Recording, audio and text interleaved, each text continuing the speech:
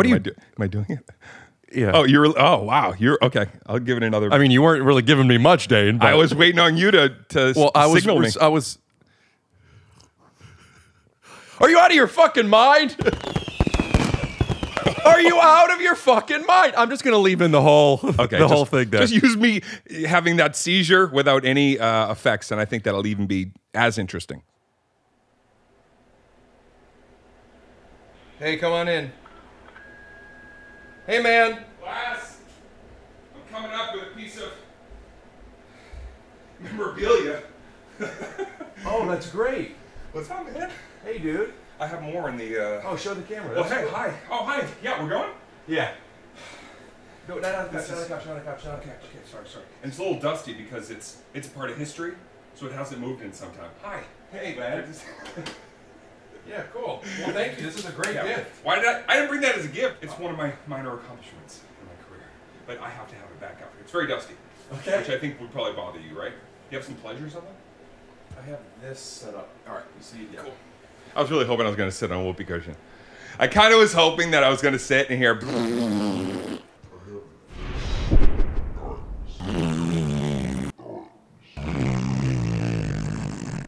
Scoot doo, blabbity blue, scoop dee.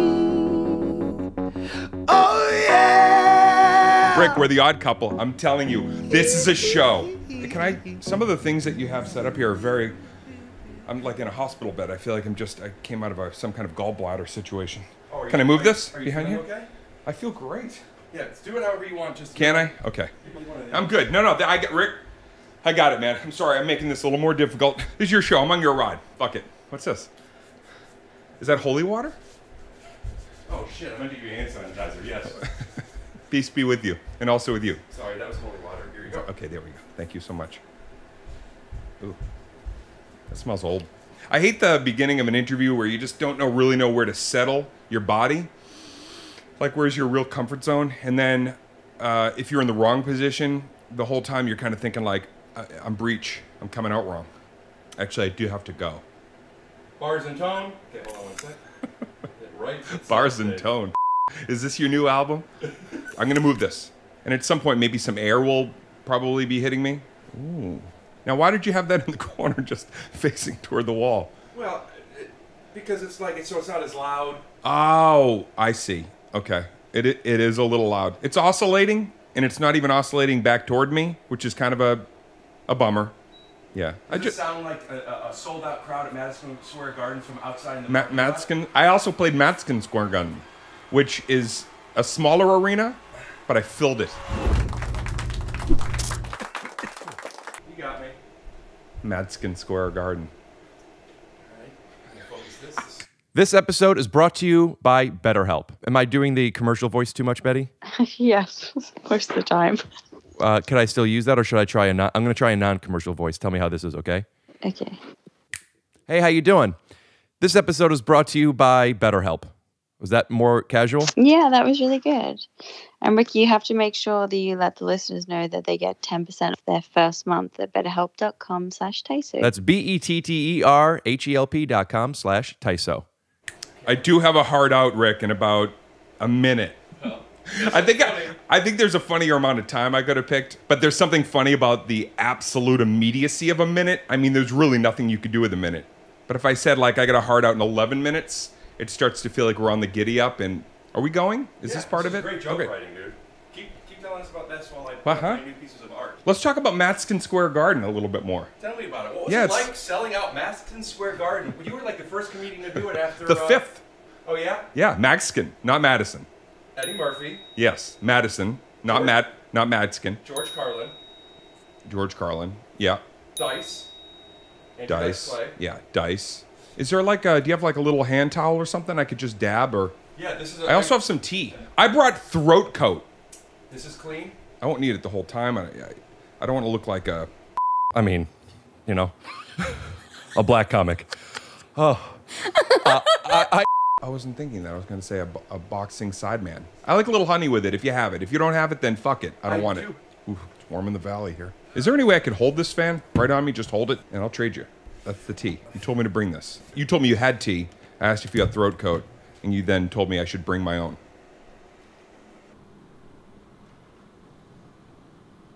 Ah, Rick.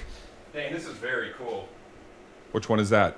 This is the album that I really know. Would you like a Take Your Shoes Off mug or a Mark Maron What the Fuck mug? Which one do you mind if I throw in a fit of anger? Bars and chimes. No, bars and tone. Fuck. I think I'm okay now. My anxiety, which I had some, to be honest, coming in, has quelled. And now I'm just on your ride. I don't think this is really going to start until the tea is ready. Oh shit. Okay, so we're just shooting the shit as pals for now. This could be a metaphor, like a lot of times in movies, as the tea kettle starts to boil, tension is rising. But it's a saucepan, Because apparently. there's no tension. And instead we're going to hear some blub blub blubs. Is that a derogatory term for Italian? I was trying to find I didn't know Italian terms. I was searching my vernacular to try to, I don't have it, but I do appreciate the tea when I get it.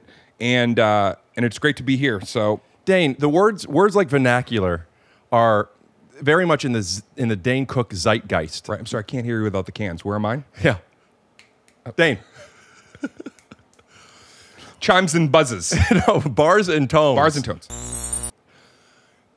Vernacular is a word that you would use because I find you use words. You look for words that have more syllables. Talk on that. I look for words that have more syllables, like I'm on a word hunt.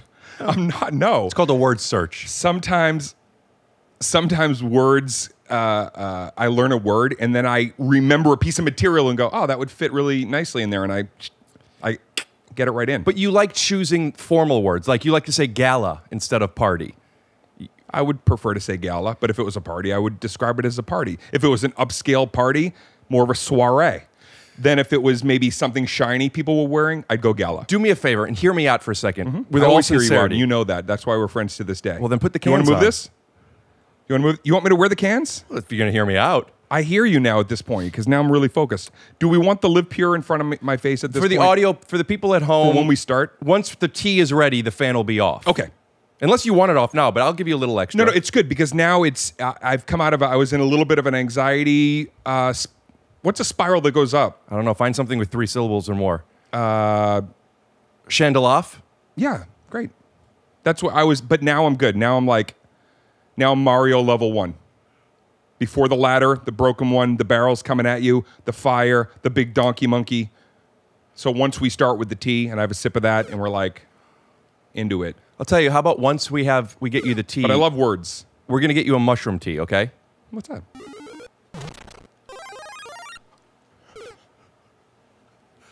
Bigger, Rick? Bars and tone. Carpet. Hardwood. Rugs. And luxury vinyl. And we're back. I'm having a little eye twitch. Are you seeing that? You know, you ever get that? And it feels like your eye is on a log ride. You know, that's how it feels. Like it's going.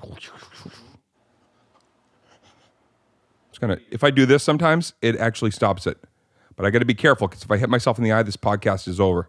And I did that once. I cut my eye. You were podcasting with somebody. Things were going okay. You poked yourself in the eye and you went, all right, I'm out of here. For the sake of the story, we'll say yes to that. But everything about the beginning of that was completely different. We could fix the twitch if you're worried about what it looks. I'm actually good. You know what'll help that is once I have a little tea, and I'm not trying to hurry you. I'm not doing the giddy up game, but I would love that. Yeah, I don't feel hurried. Listen, I can't change how long.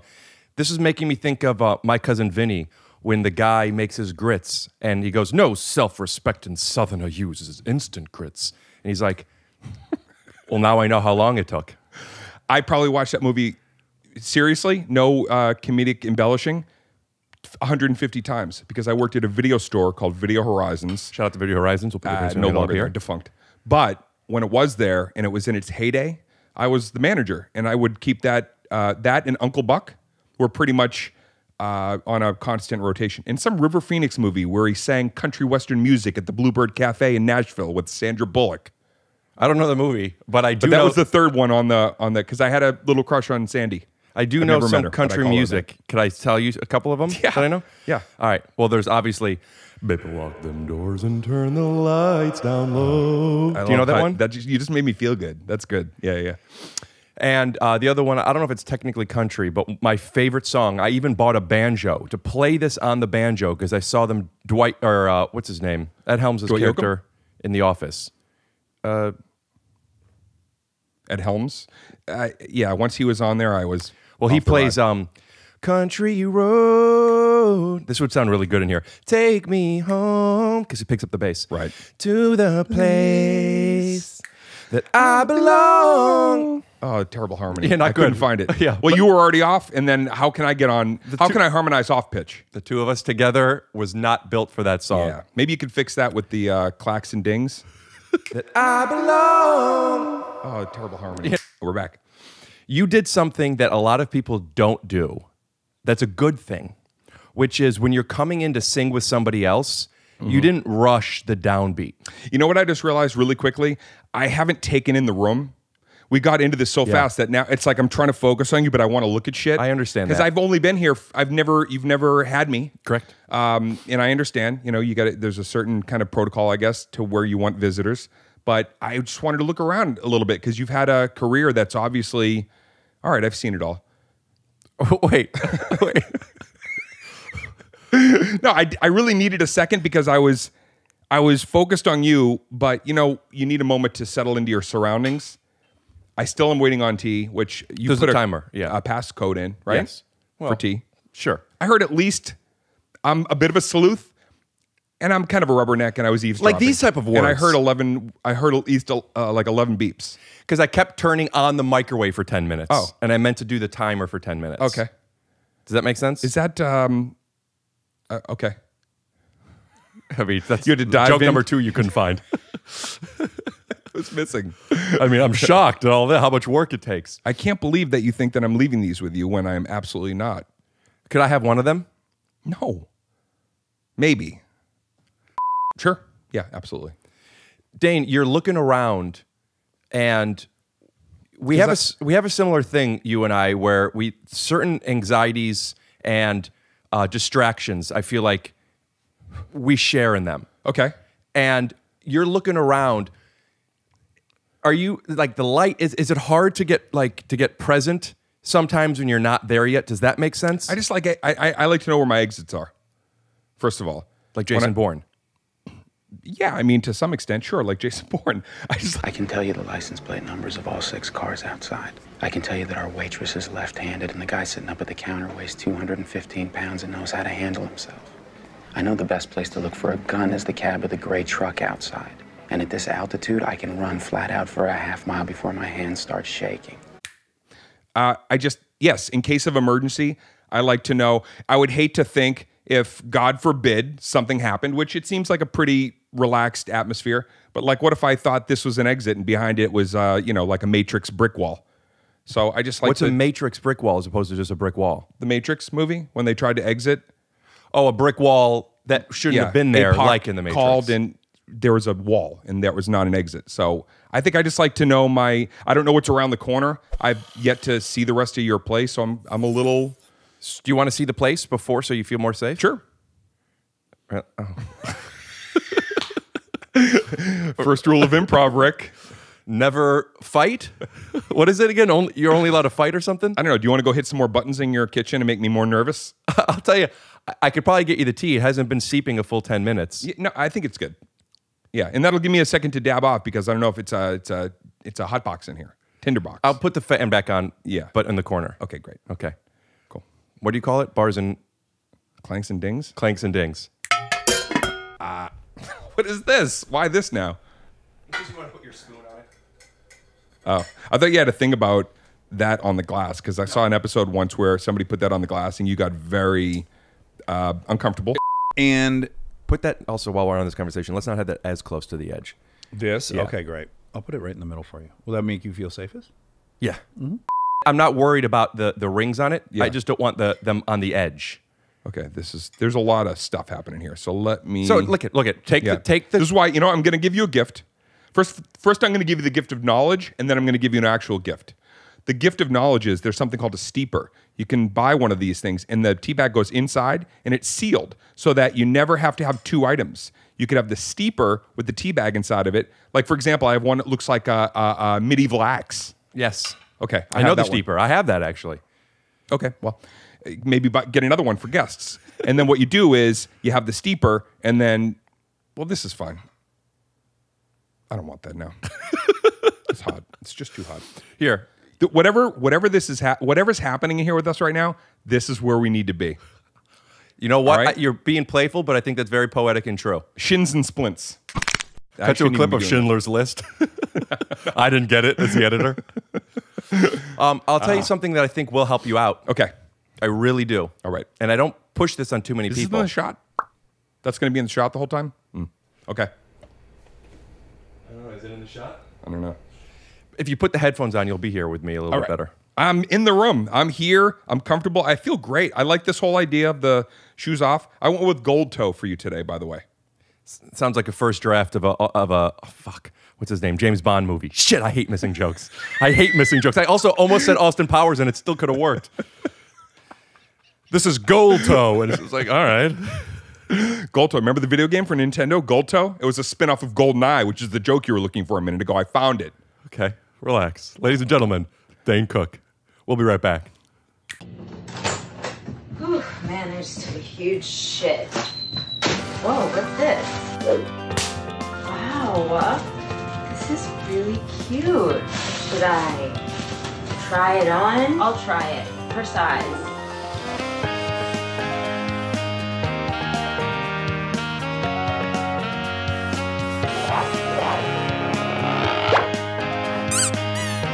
So cute. I think that this fits. It's a small because I'm skinny.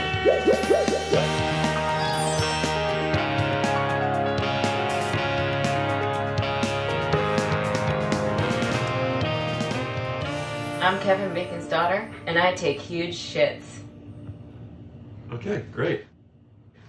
We're back. You have to snap. Oh. No, I'm just kidding. Your hands are I don't? full. No. Okay. So, let's get into it. Could have used a little bit more on the pot. It's more of a lukewarm tea. But it's so hot today, I think it evens it out. I'm okay.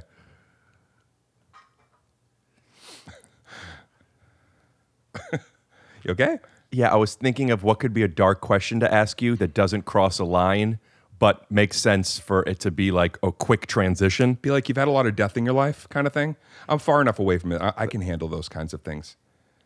I'm just pitching you the idea instead of doing it. Actually, that brings me a good question I have for you. Yeah. When I was first starting out, In life or in comedy? comedy. Okay. What's the difference? Well, I don't know. I just think it's an interesting way to look at this life as when you were first starting out. Yeah, I would have said when I was born. Yeah. That's But you adding syllables again. That's one version of it. That's probably the perspective of the people bringing you into this world as opposed to maybe you brought yourself into this world. Sure, at the beginning of the game, but of comedy. Yeah. Before I would try a joke on stage, I would be worried it doesn't work. So I would try it out in front of friends, and I would ask. And I learned, I learned, you know, that so much that you should never, because best case scenario, they go, yeah, good. Right. That's best case. Yeah. So I learned never to do that. Okay. Really quick. But then it's like sometimes I'll have a joke idea that I want to run with somebody. Right. But like I feel like I'm not going to run it with somebody until I try it on stage first. Okay. Do you connect to that at all? None of it. You have a lot of death in the family. Can't say it laughing. You got to really hit that like. Say none of it again? None of it. None of what you said I relate to, no. Who's left in your family that's still around? I don't like that. That didn't feel, the first one felt funny. I didn't like that. I was going with it, Yeah, too. I didn't like that. I actually feel really gross. I'll tell you what I did think, even though we'll never use it. I thought I am an orphan, and it fucked me up because both my parents have died. I'm an orphan. You brought me to that place today. I don't think an orphan is not having parents. I think orphan is not having parents. Maybe it is. Am I the guest on this? Why am I being chastised? I thought I was supposed to feel welcomed. Anyway, go ahead. Do you want to blow your nose? Do you want to sip that quieter? Is this a noise contest? Is that what we're in? Because I can do that. Off my laugh. Because I could do that off my laugh. Dane, Yep. I want you to do something for me for animation. Yep. I want you to go like this, and we're going to have fireworks come out of your pants. And I want to say, what's the line? Are you fucking from Retaliation? It's one day. You said one day I want to have fireworks come out of my. And are you fucking insane? Have you lost your fucking mind? Was that what it was? Yeah, something like that. Are you out of your fucking mind? Are you out of your fucking mind? You know what I'm talking about? Yeah. All right, so we're gonna cut back to Dane. Dane's gonna finish sipping, and then fireworks are gonna come out. But are we sure that's what it is? Because I'm gonna play that clip. I could. Yeah. Are you sure that's what it is? Sure. Are you out of your fucking mind? Are you out of your fucking mind? I could find it very quick. Yeah, I don't listen to my own material on the daily, but are you out of your fucking mind? All right. Okay. Ready? Whenever. Yeah. Go ahead.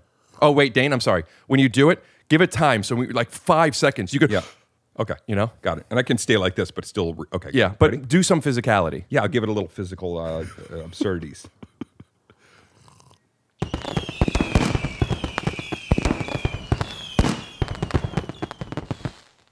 What do you am I doing it?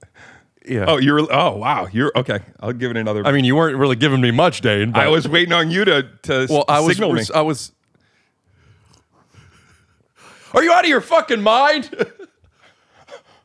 Are you out of your fucking mind? I'm just gonna leave in the whole whole thing there. Just use me having that seizure without any effects, and I think that'll even be as interesting. So people know what I'm referencing. I'm gonna play that clip of your stand-up. Okay.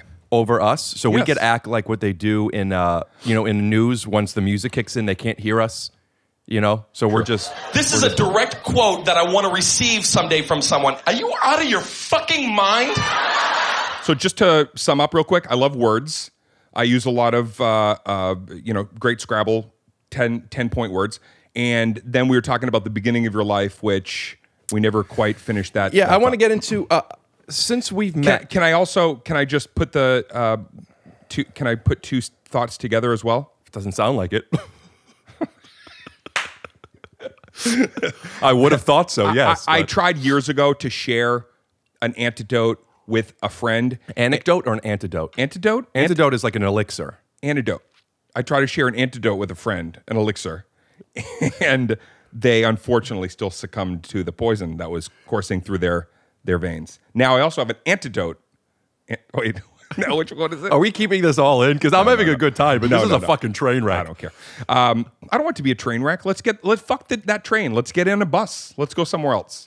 That doesn't matter. Not a train wreck in a bad way. It's just we're both very hyperactive people kind of clicking into that. I was trying to answer because there's a few different avenues in my mind, and the one that I keep seeing the street sign blinking is I couldn't share material with people that I knew because it was never funny to them. It was always like questions of why do I think that's funny?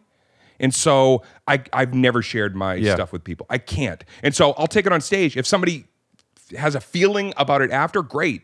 But I don't trust other people. I barely trust my own idea. I have to see if it's going to work up there. But I don't know how you could run things by anybody. Hey, can I? Well, this was literally like before I even moved out to LA. Like the first year, right? I didn't realize how much I was making myself spin because I would go on stage and it's like it already bombed once in front of Alan,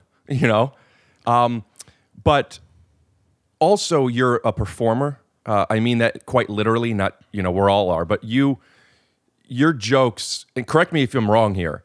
I think this is a tribute to your success, but your jokes, relatively speaking, won't work on paper. Okay. Compared to other people. Does that make sense? Is that an insult? Because I feel that way about me. I mean, I don't know if my earlier material would have hopped off the page because a lot of it was so tied to something physical. Right. But I think after Vicious Circle, or even I wanted Vicious Circle to be like, can you close your eyes and enjoy listening to it as much as seeing the antics or the behaviors? And so that's when my comedy started to grow into a new direction, fusing together physical and the written. I want to talk about this part of your career and life for the moment. Right. As a performer that relies heavily on physicality and energy, did you find that taxing and sustainable? No, never. In fact, it was there at the very beginning. Some comics, you see them at the beginning of their career and they're trying to figure it out. And then as time goes on, you see like they're trying to add some physical, or they're trying to, I'm going to sit on the stool now, or I loved movement right out of the gate. I was influenced by Steve Martin. I was influenced by Martin Short. I liked energy. I liked John Ritter when he was on Three's Company. So I enjoyed when there was, and then as I started getting into stand-up, I'd watch Chris Rock, and I liked the way he would move around the stage. And so I appreciated somebody who leaned into using all their faculties to create a story. What happens when you're doing Wednesday, Thursday, Friday, Saturday, and it's 7 p.m. and your first show's about to start and you just fucking don't have it? It's there. It's there when you get up there. I've never had the problem of I don't feel like I want to do this tonight, or I'm tired, or I had a stressful day. You never feel that way, or it doesn't get in the way of you? No, I've always had... You've never felt too tired before a set? I have felt tired. In fact, 2 weeks ago, I had an exhausting day. I was up super early, and my girlfriend and I were talking. We were like, I worked out today. I ran all those errands. I did 2 Zoom calls, and then I had a show. And she was like, how are you going to do it? And I knew I was exhausted. I said, when you're walking toward that stage, that adrenaline, I guarantee I could be coming from a nap. I know how I'm going to feel when I get on stage. So it's a drug. I wouldn't say it's a drug. It's you chemically, you know that even if I'm tired, walking up to stage does something to you. Right. No, I know that. And the pressure that comes with not wanting to fail the audience. Not just, there's new people that are going to see me and have an opinion because they've heard about me and they want to see what's he got. And then what about the fan that wrote me on DM and said, we're driving 8 hours to come to the Laugh Factory to see you tonight. All that stuff kind of permeates. And when you hit the stage, you can't not want to give everything you've got. All right. You could take a second to listen to this. Okay. Because you're on camera and we want to represent ourselves well, right? There is a selfishness and a selflessness to what we do. What anybody does, right? A lot of people I talk to me about the selflessness of like, I just, you never know who somebody had a bad day in the audience, or you want to make nobody, you know what? People need laughs more now than ever, and all that stuff. Right. I don't believe, and maybe I'm projecting this, but I really don't believe that we're not originally, at least, and still probably driven by wanting to feel special, feel loved, validated, right? Do you agree to that? Maybe that is very much of you, but I don't know if that's the equation that courses through me before I hit the stage. I don't mean before you hit the stage. There's no timeline to this. I'm saying what got you into this. What got me into it is And the reason you're going to get is it really because I want these people to have a good time, which I concede exists very, very much. Right. But I want to talk about this part of like, I want to be great. I want to be the best. I know you want to be the best. We've talked about things need to be the best. For me? Yes. Yeah. So I need to feel like I got 100% of the 100% I put in, right? You said that people who are fans of yours, you give them what they're expected, and people who don't know you, you're giving them a great time and you're showing them something. Right. If that doesn't happen, what does that mean about you, in the kid in you? What does that mean about the kid in you in that moment that makes you feel bad? Wow. Okay. It is not very often that I leave the stage worried about the kid in me that I didn't come through for that young version of myself.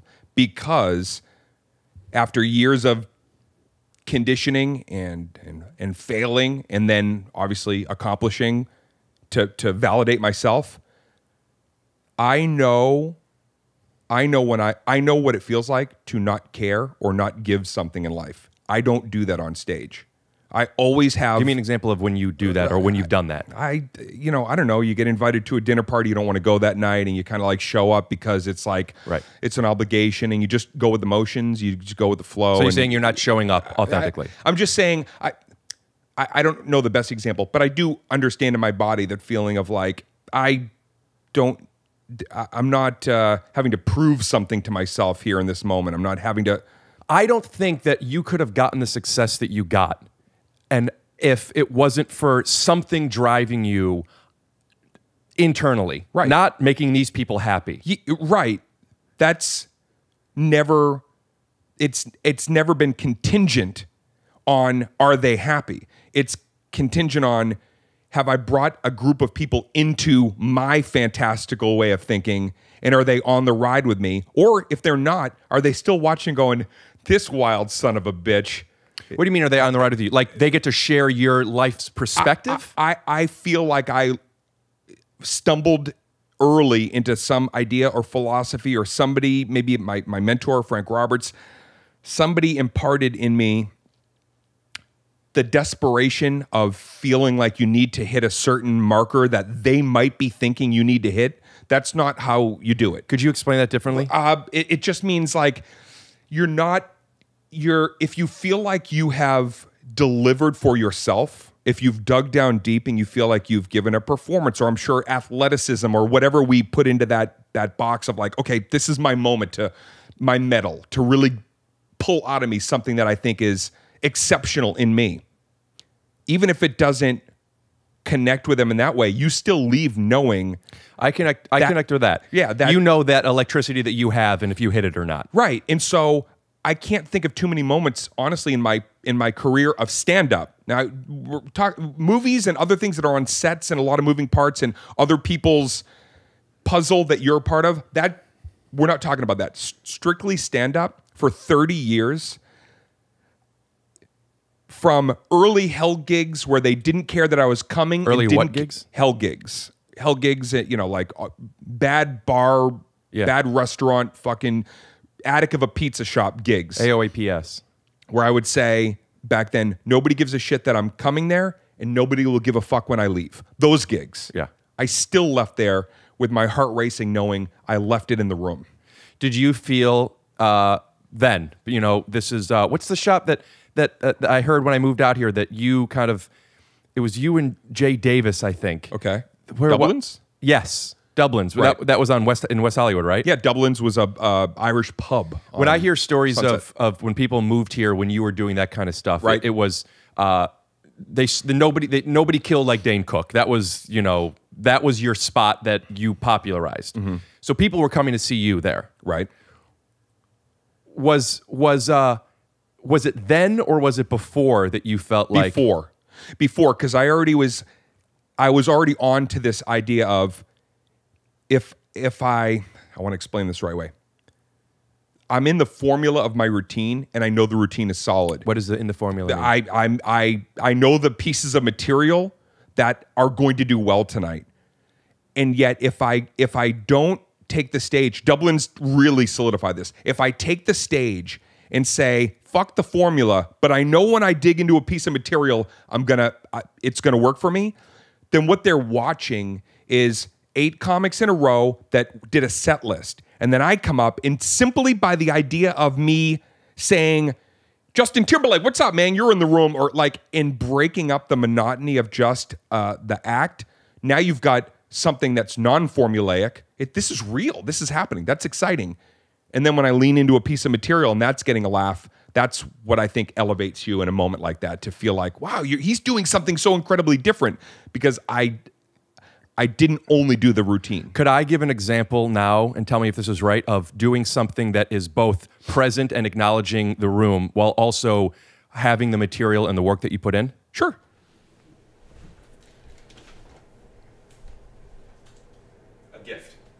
A gift. Hindsight and all the things I can't see in front of me. This is nobody's ever gonna, because I just brought up Justin Timberlake. Is this what you're talking about? Sitting in the room. So I've given that gift to probably Wow. 20 people now. Wow. I bought a whole bunch of them. Yeah. And that's my last one, although I'll probably buy some more. Wow. Thank you very much. Absolutely. I appreciate this. Thank you for the gold records. That's kind of a trade. So you didn't know which camera to look into? I just know that those have to come with me when I leave. So, you know what? Because I'm going to fill up my coffee. Now, are you trying to sell this? Do you want me to like hold this up for somebody? No, that's a gift. Oh, it is. I don't want to negate your joke, but that's a gift. You're not negating. there's a I know exactly where we are. We're getting back to it, but I want to say there's a balance that I think is, for me, one of the most challenging parts of the craft. Okay. Not just of stand-up, but of comedy. Right. Which is balancing that silly playfulness, which to me is the ultimate way to connect. Like when you came in, I don't know how I'm chopping up the beginning of this episode, by the way. Okay. I do know that if it's not on a podcast, that's what wakes me up. Yeah. And then transitioning into this, but while still keeping balls in the air. Right. And what I have found from podcasting, which is very different than stand-up, is it's very much reliant on the other person being willing to take the same turns with you and you being able to take them with them. Right. Does that make sense? Yeah. And then when you have somebody like you who is always wanting to one-up and play, you know? I mean, like a kid. It's parry thrusting, and I enjoy that. It's a fencing term. Oh, I thought you were talking about my editor fucking. Shout out to Perry. We'll put his Instagram handle up here. That's not what I was saying. So we were talking about the Dublins. Before Dublins, you knew that you have your material. Yes. We've talked about this before, how Howard Stern has his questions put aside, and maybe he'll get to them. But right. He's got his little cheat sheet of things, but he'd rather be in the moment, in the flow. But you're oh. Cheat sheet for us? Okay. If I were to go back from Dublin's to performing with a young Dave Chapelle, 1993, I'm in New York City. Shout out to Dave Chapelle. Put his Instagram handle up here. Dave Chapelle, of course. 1993? 93, yeah, 93, Where's 94. This, New York or New York DC? City, yeah. And we were doing some college gigs together. And there was always a bunch of us that were like doing these like SUNY schools and up and down through New York City and New England. And Dave had been, if you know anything about Dave, he was learning from Charlie, who was teaching him comedy in the park. And there was this whole like, incredible... Charlie Murphy? No, Charlie... Chaplin? Barnett. Charlie Chaplin was teaching Dave Chappelle stand-up comedy. Cut to a clip. Here's where if I knew Chappelle, I'd be like, just put the mustache on. I need 5 seconds. But who are you saying, Charlie who? Because I don't know who this is. You know what? Charlie Barnett. I don't know who Charlie Barnett is. Don't use any of this. It's honestly, it's too much of a rabbit hole to get into. It's fine, but continue. Let me bring it right back to the service. I'm not editing this out. Doing gigs early with Dave Chapelle and some of the performers that were in and around New York at the time, I think that there was a understanding that we were the next group of stand-up comics coming up, and we were looking for ways to break the 1980s formulaic comedy, which felt a little bit more rigid. Uh-huh. By rigid, you mean bit for television. Yeah. Everything was like, set a punch, set a punch, set a punch.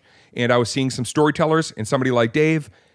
We were already learning from each other, whether we were understanding that or not, that we would do gigs and then kind of break things down after the show at the table and try to figure out like, how can I be more myself and find my audience based on the material I love, but letting them know the person who also came up with that material. That was always missing from stand-up. What do you mean? Stand-up used to be, except for the person on panel, when you saw them after they do their jokes on a late night show, then what would they do, Rick? They'd sit and they do more jokes, right? It was kind of like, hey, this is where I banter with Johnny, but it's a few more bits that we set up.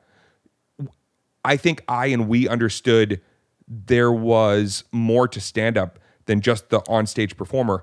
And if you could fuse the real opinionated person and funny off the cuff or whatever that might be, coupled with the formulaic on-stage persona, that might be a more interesting place to live. Who was your group? Like Chappelle, Patrice O'Neill, maybe? Chappelle was New York. Before it was Patrice O'Neill, Bill Burr, Gary Gulman.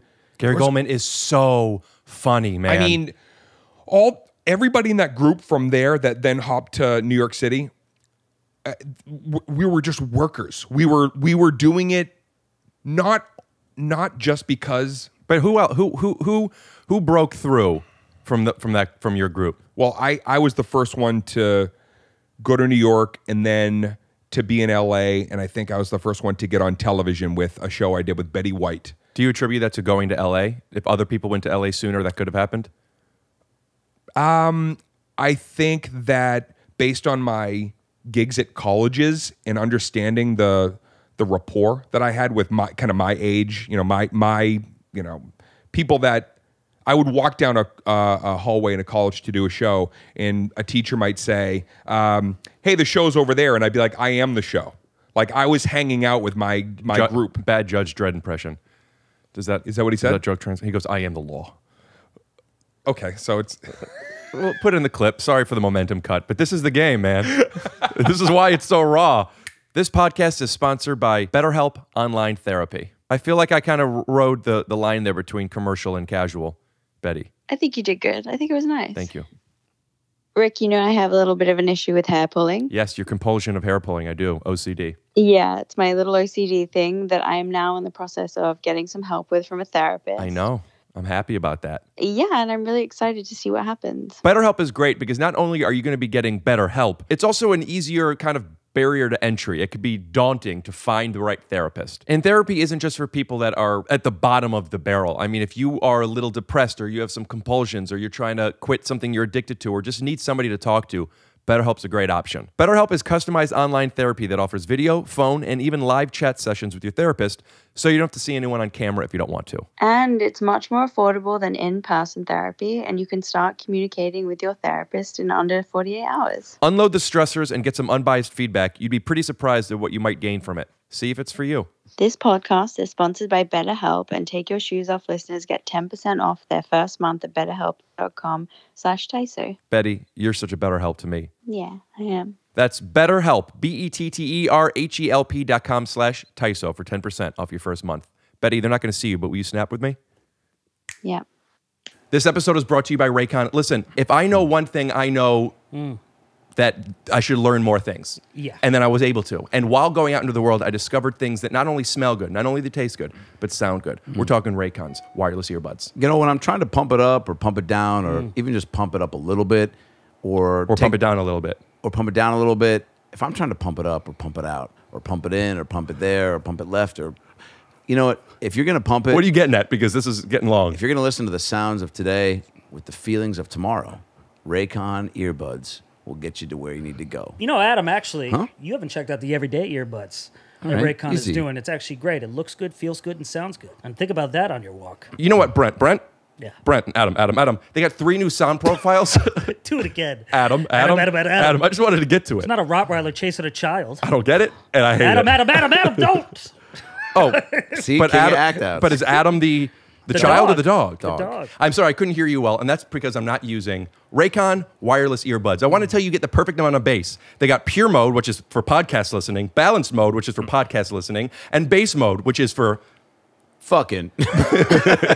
Right now, Tyso listeners get 15% off their Raycon order at buyraycon.com/Tyso. That's buyraycon.com/Tyso for 15% off your first order of headphones. That's buyraycon.com/Tyso. Do it with me. That's buyraycon.com/Tyso.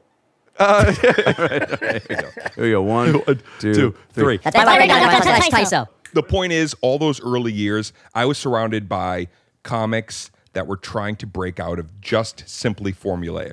Patrice O'Neal is the perfect example of somebody who would go up on stage. He knew he could do funny stuff, but he chose to sometimes sit in a thought.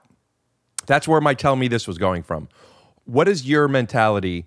Because we talked about on the phone the other day, because we had a couple of these scheduled. We had to reschedule. Right. Due to rain at one point. Right. And you walked out and it was raining. And it was my first time doing an indoor one. So I hadn't figured out the setup yet. So all morning I'm bringing stuff from outside. I'm setting up. Right. And it was raining and you canceled last minute. Right. And I told you why.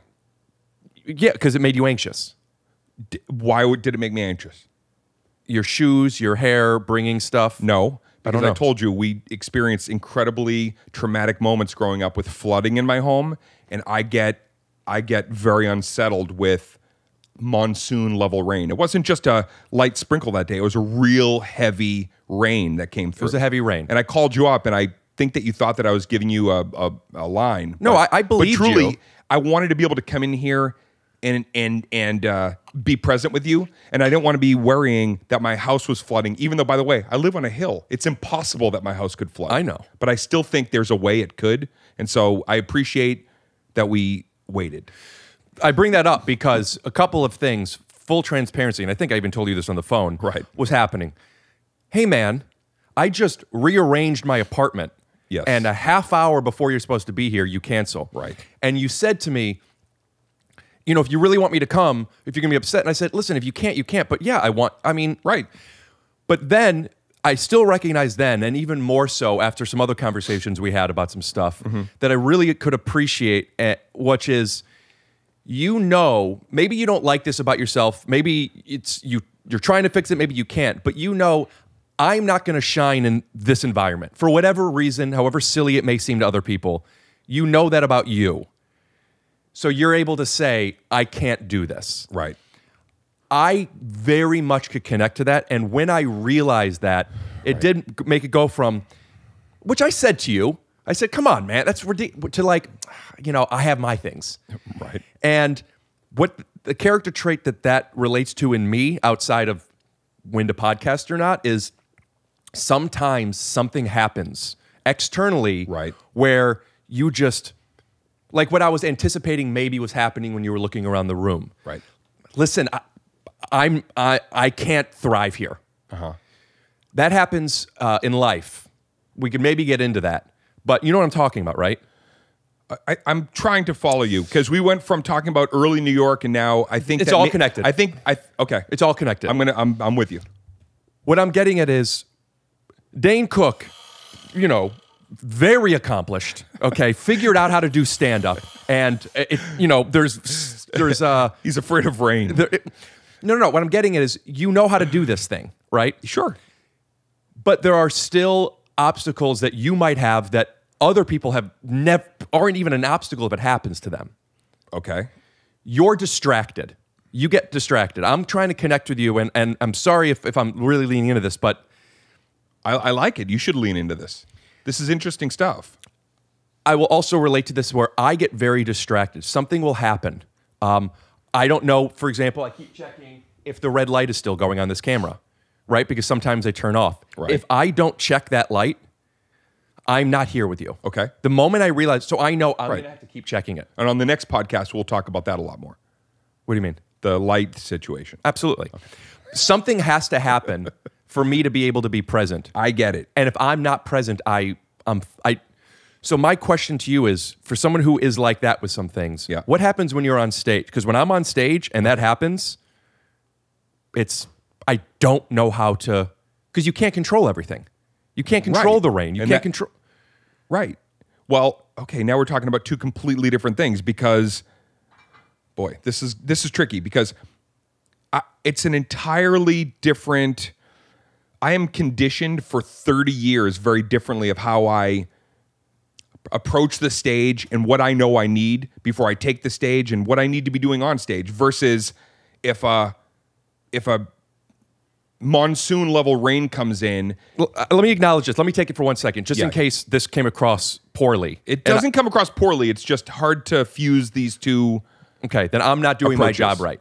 First, let me acknowledge this. The rain thing, I mean this in a very honest, healthy, good way. Yes. I hope you don't feel I was calling you out for anything. I did feel like you were calling me out. Well, then only because I wasn't ready for that segue because we were talking about, I was vicariously enjoying talking about early years and then it kind of whip snapped to why did you fuck me and not show up for my last podcast?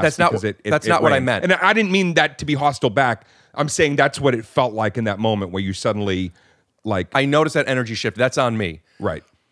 I didn't bring it up for that. Okay. I didn't think I would even bring it up. I don't remember what got us there, but something made me think of. I'm still the foundation for me of where you are. The foundation is formulaic and being present on stage. And somehow that went back to 93. It went to Dublin's to 93. And then we've whipped all the way around to a very rainy day. And I canceled last minute on you. Are you still upset about that? 0%. Okay. It makes clangs and chimes. It makes me feel closer to you. I mean, I'm bringing this up not in a calling you out way. I know you're not calling me out. Here's how I know. First of all, I love you. I respect you. And we have an amazing friendship for a lot of years. I know that you know I could have just said nothing that day. I could have said something's come up. I can't do it. A family issue or some bullshit but I actually said, can I talk to you for a little bit? And I walked you through some trauma that I had in my life and why something that seems superfluous, like it's really raining heavy, to you've been setting up, and then to me apologizing several times to be like, dude, I really feel bad. Then a follow-up text to be like, I truly feel bad. That's what I was saying. When you told me that, at first, we were very honest with each other. Right. And I told you, that's probably fucking too sucks. honest with each other. No, it's great because it made me feel closer to you. You're right. As it went on, it's like... A very small example is sometimes people will ask me about coming on the podcast. Right. And I don't want to have them on the podcast. And it's an uncomfortable position, but I tell them that. How many people after you had Mark Maron on suddenly were like, hey, if you ever want me to swing by and hang with you. Like, oh, is that the turning point? Do you think? No. I think that a lot of people after that were like, oh shit. Maybe. I guess I didn't clock it. I feel like as a fan and on the exterior, when I was just watching, and I've been watching your podcast for some time, I felt like I remember saying that day, I guarantee legitimacy is in other people's minds. Why? Because having him? Yeah, because you had a fucking unbelievable, and not only that, but it was great. It was all the things that I hope we, chip off in this, which is like, it was compelling, it was funny, it was silly, it was the sniffing. Should we take a break? Because you know what, I'm starting to get a little. It might be when I'm feeling like a connection with somebody. It happens a lot if I'm giving a compliment. Okay. My eyes water, and or I don't know if I feel emotional. It's just there's something that happens. I know that thing too. That happens to me too. But the point is, we don't need to go down that road because we're not trying to make people. We've got so many doors that we've cracked open. Do you want to bring it back or should I? Let me take it. When you're doing jokes and then also being present, yes, that's what I'm connecting to, this thing about, well, the rain is not going to allow me to be present. Okay. Listen, man, shit happens, and I love that you told me the truth. People make excuses. I don't like it. I know what it is, and then it's easier to digest. Right? Also, it's easier to calibrate with that person because then next time it's raining, it's like, I'll call you and say, let's reschedule. And I hate to feel the need to counterpoint. Forgive the almost pun. You're watering down what I was actually experiencing that day, which wasn't just the rain has caused me to. It was a deeper thing that it brought up in me, and unfortunately, it was because it happened last second, and I was ready to go out the door, and then suddenly I felt disconnected inside my own body, and I was like, I'm going to be not good for Rick today. I know that he wants to. We want to get a good flow going, and I don't want to be worrying about my house unnecessarily. So what happens when you're on stage? Okay. And not rain, something, anything. My dad died the day I went up at the Laugh Factory. I was with my dad the night before. I said, Dad, I have a contractual obligation to go back and finish this film. I was doing Good Luck Chuck. And they gave me a couple days to go see my dad because he was not doing well. So I was appreciative to the production. I went home, had an amazing, beautiful 48 hours with my dad. Now I'm going to. But he, more than anybody, loved business, and he loved when you kept your commitments. So I said, I got to keep a commitment. I got to go home, and then I'm going to come back after I shoot this one pickup or whatever they need me to do. You're saying from to East LA. Coast to West Coast. Boston to LA, and then I'd go back to Boston, to see my dad. He died when I came back.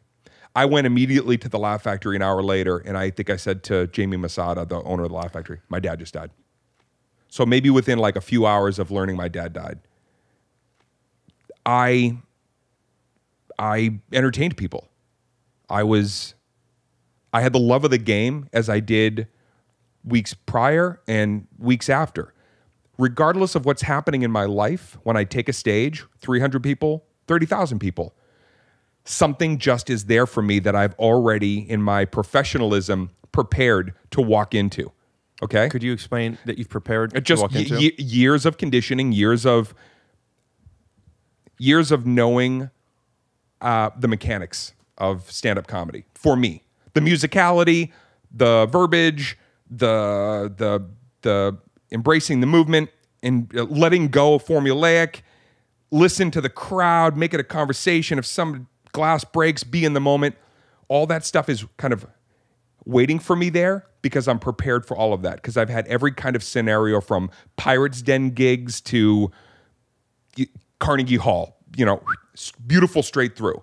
The point being, I went up that night. I had a set. I got laughs. Nothing impeded on that. And at the end, I said, my dad passed away today. And I think they laughed at first because they thought it was a bit. And then I acknowledged my dad. You didn't acknowledge it at all in the set? Near the end. Right. 12, 14 minutes just to Into 20? Of a 20-minute set. Yeah, whatever. And then I acknowledged it. And then I said some beautiful words about my dad. And I was as real in that as I was in trying to find comedy in the comedic moments. Being present has always been the goal. When I landed on stage the first time at Catch a Rising Star in Cambridge, Massachusetts, I had everything to learn, but one thing was already there. I love when I get on stage, movement. And I wasn't like... Because you're there. Because I'm here. Right. Yeah. So the one thing that was the thread that I had at the very, very, very, very, very start was, oh wow, I'm a natural. I hate saying this. I'm a natural at movement. I'm a natural at making an audience feel like I've done this before, even though it was those early gigs. I had everything to learn. So when I take the stage, the formula of the routine, I have 2 hours of material right now that I'm going to film for my special, October 29th and 30th in Boston. Here's a great time to cut to a promotion for your tour. Oh. Or for your special. Okay. Oh, thank you very much. Oh, wow, thank you. That is too sweet. Thank you. Thank you very much. Let me just say quickly, please sit. For the people at home, I'm Dane Cook. You may know me from Success. It's been 30 years of doing what I love, stand-up comedy. And this is really an exciting moment to share. October 29th and 30th, I'm in Boston filming my next comedy special at the Wang Theater. If you're in Beantown, that's what we call it if you're local, then come check me out and be a part of something that's going to be very special. 30 years of stand-up comedy. I want to thank the crowd here and everybody at home. Thanks for tuning in. Bye, everybody. Hey, come on, Rick Glassman. Shut the fuck up. And we're back. Is that okay that I did 1-2 snaps, or should it be at the same time? I'll give you another one. Ready? And we're back. Now I'm concerned if you don't sniff. If you're not sniffling, I'm like, oh, I'm not tapping into his... Right, it's like telling if we're having sex and I'm not hard enough. I have found that I will be good enough on stage, at least good enough on stage, because I could be present, right? Right. I have discovered recently, in the past couple of years, how much I've relied on that. Does that make sense? Yeah. And how much I don't, how hard of a time I have if I'm not present. All of this stuff I'm talking about with the rain, which I don't mean to minimize. It's very, I get it. But I'm saying, right. Anything that could take me out of being present. If you're on a date with a girl or a guy, and you're talking to them and they kind of go like this for a second, maybe they're not interested, maybe they just looked away, but you clock that something's going on. It's hard. It's hard. Are you not? I guess maybe I projected that you're the same way as me with this. I locked on to something you said. Anything that takes me out of being present, and yet the whole goal is to be taken out of a moment to be present. That's what we're looking for on stage. What we're looking for, if we're talking about performance now, you're looking for something. That's why some of my best shows ever have been when there is a lot of moving parts last minute. Something happens. You once told me that you try to, in a perfect situation, you want to walk in the door as they say your name. Yes. Because you don't want to even think about anything. Right. Because that way I don't know what has happened before. You're not hearing, did you hear? Just let me discover it up there. Even if I say something and I go, oh, this guy with the hat, and he's already been talked to for 10 minutes. Somebody already talked to the guy in the hat for 10 minutes. It was hilarious. And so you go, oh, great hat. And everybody goes, oh, that's Mike. The last comic, she tore it up. And then I go, well, I haven't been here. And I want to get to know Mike maybe in a way that we don't know Mike. So Mike, forget about the funny hat. How's life, Mike? And then I'm taking it into a place where it's like, great. I guess I fucked up. I guess I'm already revisiting territory that somebody else already mined Mike with his hat for all that great material. Now I'm present because I can't go with my initial thought of, I don't know what I would have said about Mike, but he drew my attention to him. And then it's great to discover, oh, it's already been done. And then that's what brings you to something present. Now, if I can do some material and then somehow pull that in. You know, it's like, here's a punchline, there's a tag, and there's Mike with the hat, and Mike, you know what? We've already talked to you. No need to get back to Mike. We already know everything. But this is then they don't see the seams, and then it's all. This is without the obstacles that exist. And for an analogy and literally, I'm going to say this. A lot of times people will say about my podcast, this is what they love about it. I will also get Rick gets in the way of stuff because the same thing, which is you get these things, these distractions. I can't get away from, and it's okay, and we'll be fine. Okay, but I can't get away from the fact that I noticed since bringing up the rain, I feel like there was a shift. Okay, and now I'm like, it's almost like we're on one of those tandem bikes, and we're just not quite pedaling together anymore. But we were. And that's Right. okay to not be. Right. And it's actually beautiful to not be because that's Gotcha. life. But the craft is, you know, pardon the metaphor or the cliche, but getting back on. And to do that, you have to acknowledge things. Right. Right. But I here's another pun. I'll spiral. Right? And when you're on stage, how do you know when to acknowledge it and when not to? Acknowledge what? That it's off the course, that it's Yeah. off the tracks. Yeah. You can acknowledge it. I've acknowledged it. I did Radio City Music Hall in 2019. The second I got out, I've been dreaming about this gig my whole life. The second I got out there, I took the mic, it broke. I haven't even said, good evening, Radio City Music Hall. It broke. And I went, oh, great gear, Radio fucking City Music Hall. Now I'm How shitting. do they hear it? You know the part that screws into the top? I wish I knew the jargon of all the different pieces of the mic. The mechanics of the mic would be interesting for this podcast. No, I went to pull the microphone out, and they had. You ever do a gig and you don't know it's not one of the ones that you put in. It's a clip. Yes. That I don't like. But in that moment, you're like, oh, okay. So I went Put up an image. I went to do the clip, and then I couldn't get it out of the clip. And then when I did that, the whole mic stand. Right. You know Steven Tyler? You ever see him? Aerosmith? And put up a thing. He's got the mic, Yes. and then he's just using like Yes. the bass fell off, and he's just walking around with like this, right? It's With like a handkerchief sword. on it. It's like it's like he's got the handkerchief, and then he's got the mic. Instantly, I knew it was going to be an amazing night. Before, I probably would have said, I'm at Radio City, I'm going to get into the material, and then once I'm riding the wave, it'll be a great night because I'm here, and this is a beautiful venue. But now I knew it was going to be great because I like when something knocks me off Yeah. at the very beginning of my set. Or if I'm walking into Mike with the hat on. Oh, we already talked to Mike. Oh, fuck me. I guess I can't talk to Mike now. Right, because you thrive in acknowledging things. I thrive on being on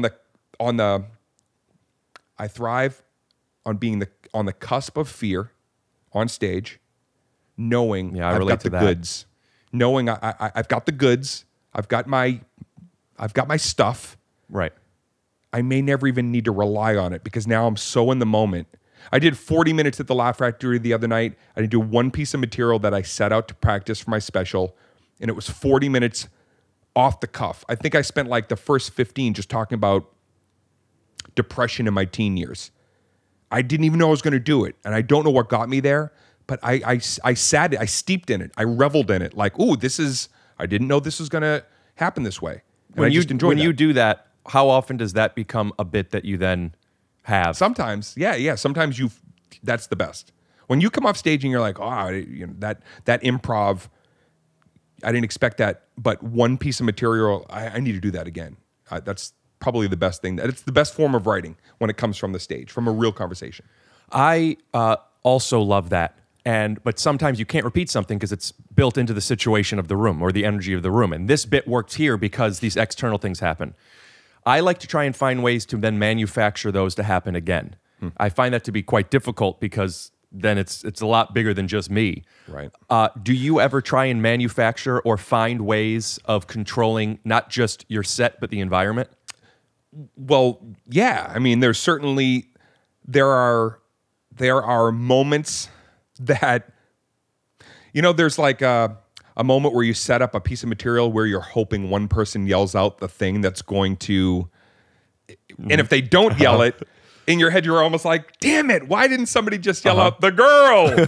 Or like I have one piece of material where I talk about a YouTube video I saw where I'm talking about a ship, and I go, people are getting thrown on the ship that was at sea in a storm, and I say, people are getting thrown starboard, and then I pause and I go, and whatever the other fucking side of a boat is called, and one guy always yells, it's port. And then I go, I know it's port, you nautical fuck. I know it's port. I set up that joke that same way every night. And then I see where that takes me, and it's a couple of minutes of like jabbering with somebody who thought they were on Jeopardy and were excited to know something that I didn't know. And then for the rest of the night, what I try to do, the challenge is I don't pre-plan other ship vernacular, but I do try to find it as the night goes on, just for my own joy and curiosity at what else do I know about boats or ships? And I see if I can pull those things in as well. There's a joke that you did in retaliation that was, it was something about getting into your cerebellum. Right. Located near my limbic system. Yeah. And the way you delivered it, I felt like I had an inside scoop of how stand-up works, because I just pictured you had to research that. You were even making fun of the term limbic system by the way you said it. Is that right?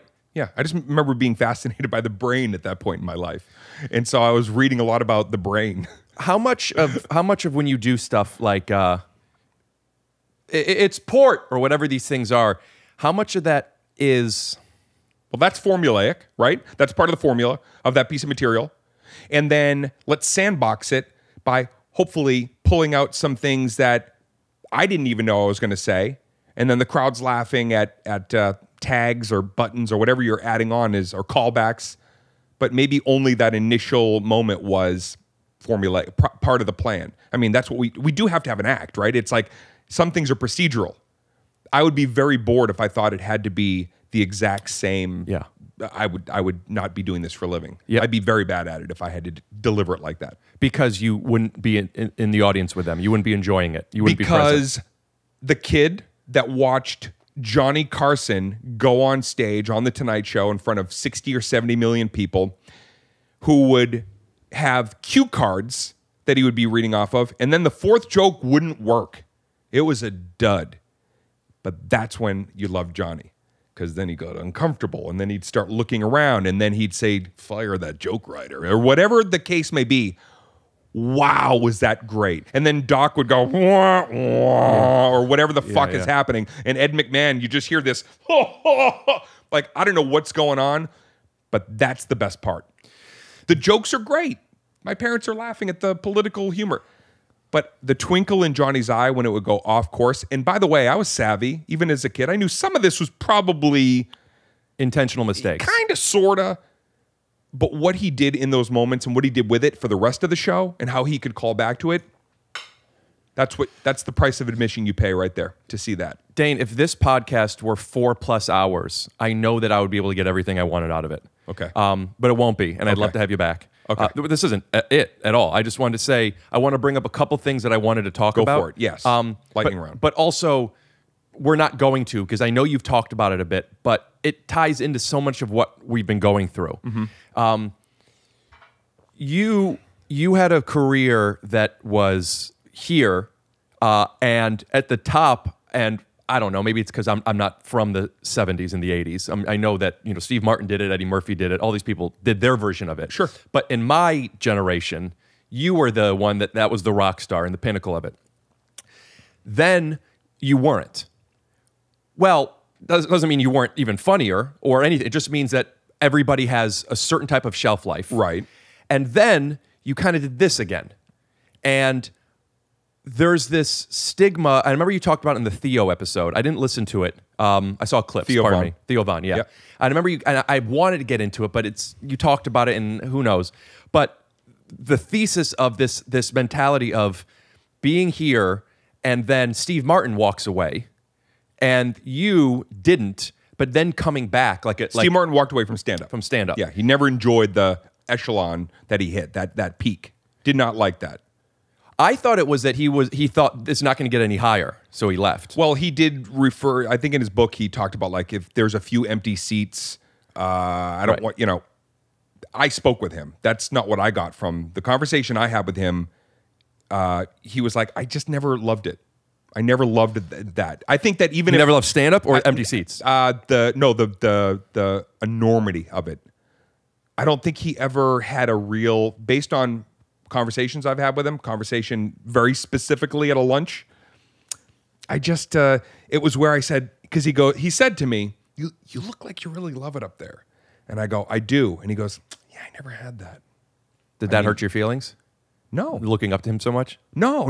I still, he's a fascinating character. He is he's very vastly different from who, you kind of imagine how somebody's going to be when you meet them. Let me interject real quick. Coincidentally, I just rewatched House Sitter, and I've been watching Only Murders in the Building with him and Martin Short. I love it. The Selena Gomez character. We love it. Kelsey and I. I want to move back to you about this. Okay. Pardon me, but Steve Martin will put aside. We're actually having him on in a couple weeks. Okay. But you're,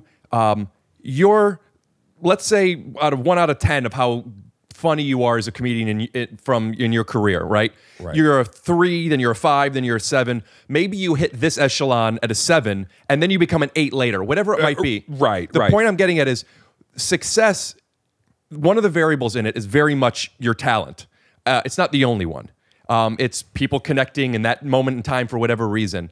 And I would imagine one could view their level of success as how good they are, which I don't think is true. Right.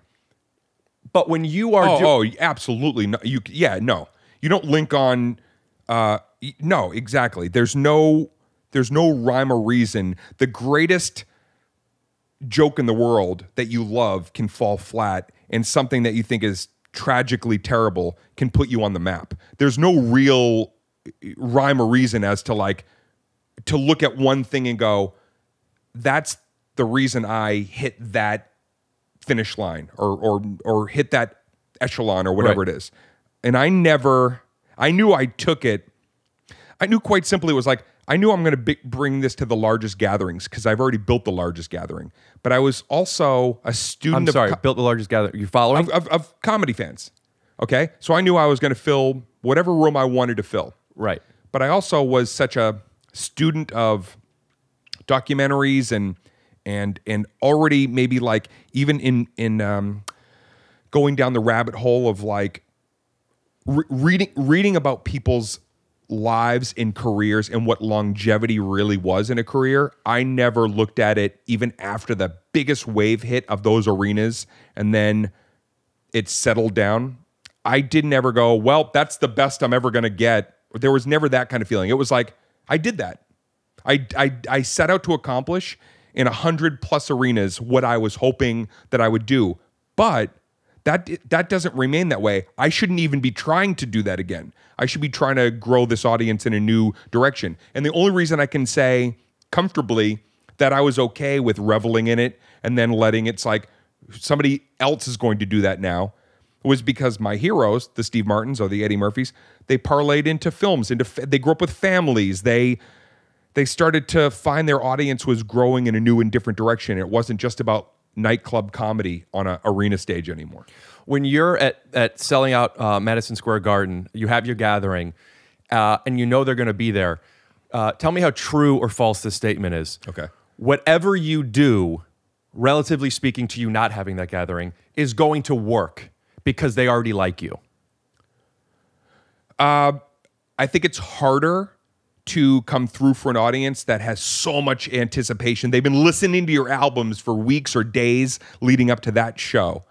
And so it's an event. Those shows especially, I would think of them as a Vicious Circle. The poster is like a comedy event because it is beyond just a comedy show. And so, but I like that because that... Why is it beyond a comedy show? Because of expectation? Yeah, because it's this is an expensive night for people to come out. This is more than just going down to the local comedy club. This is a full evening out, and they're going to get dinner, and they're probably going to pay for that expensive valet, and they're coming in at this is a raucous event. There's an energy and something beyond just I hope these are some great new jokes we're going to hear tonight down at the local comedy club.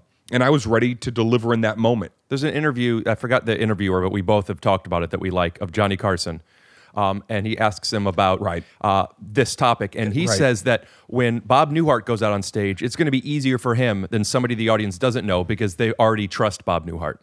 Right. Which but is kind of contradicting what you're but saying. did he go on to say, but then the expectation of you've been listening to classic vintage Bob Newhart, and then he's going to be talking about some new things that don't sound like those other things anymore.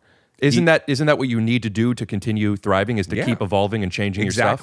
Exactly. So you need to be as dedicated to whatever that next period of your life and material in self excavation. You know, the road gig journey inward. Because my philosophy is they're more engaged with somebody being truthful and honest in a moment than they are about whether the material is really the funniest possible version of a car accident story. It's how you're reveling in the telling of that story.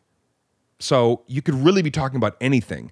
And I think that that's what people lock into with great musicians or great anything. Anybody on a stage, I think that's where the allure is. How patient do you have to be with the process of the audience is coming to see me and they love me and I have to meet expectations, but also I'm going to be talking about my parents having passed away. I think I came to the Laugh Factory way before we met and I saw you. What was that set? What was that special that you filmed there? Incident. I talked quite a bit about my mom. And it was a darker set. And I remember thinking, I had just started doing stand-up. And I remember thinking that like,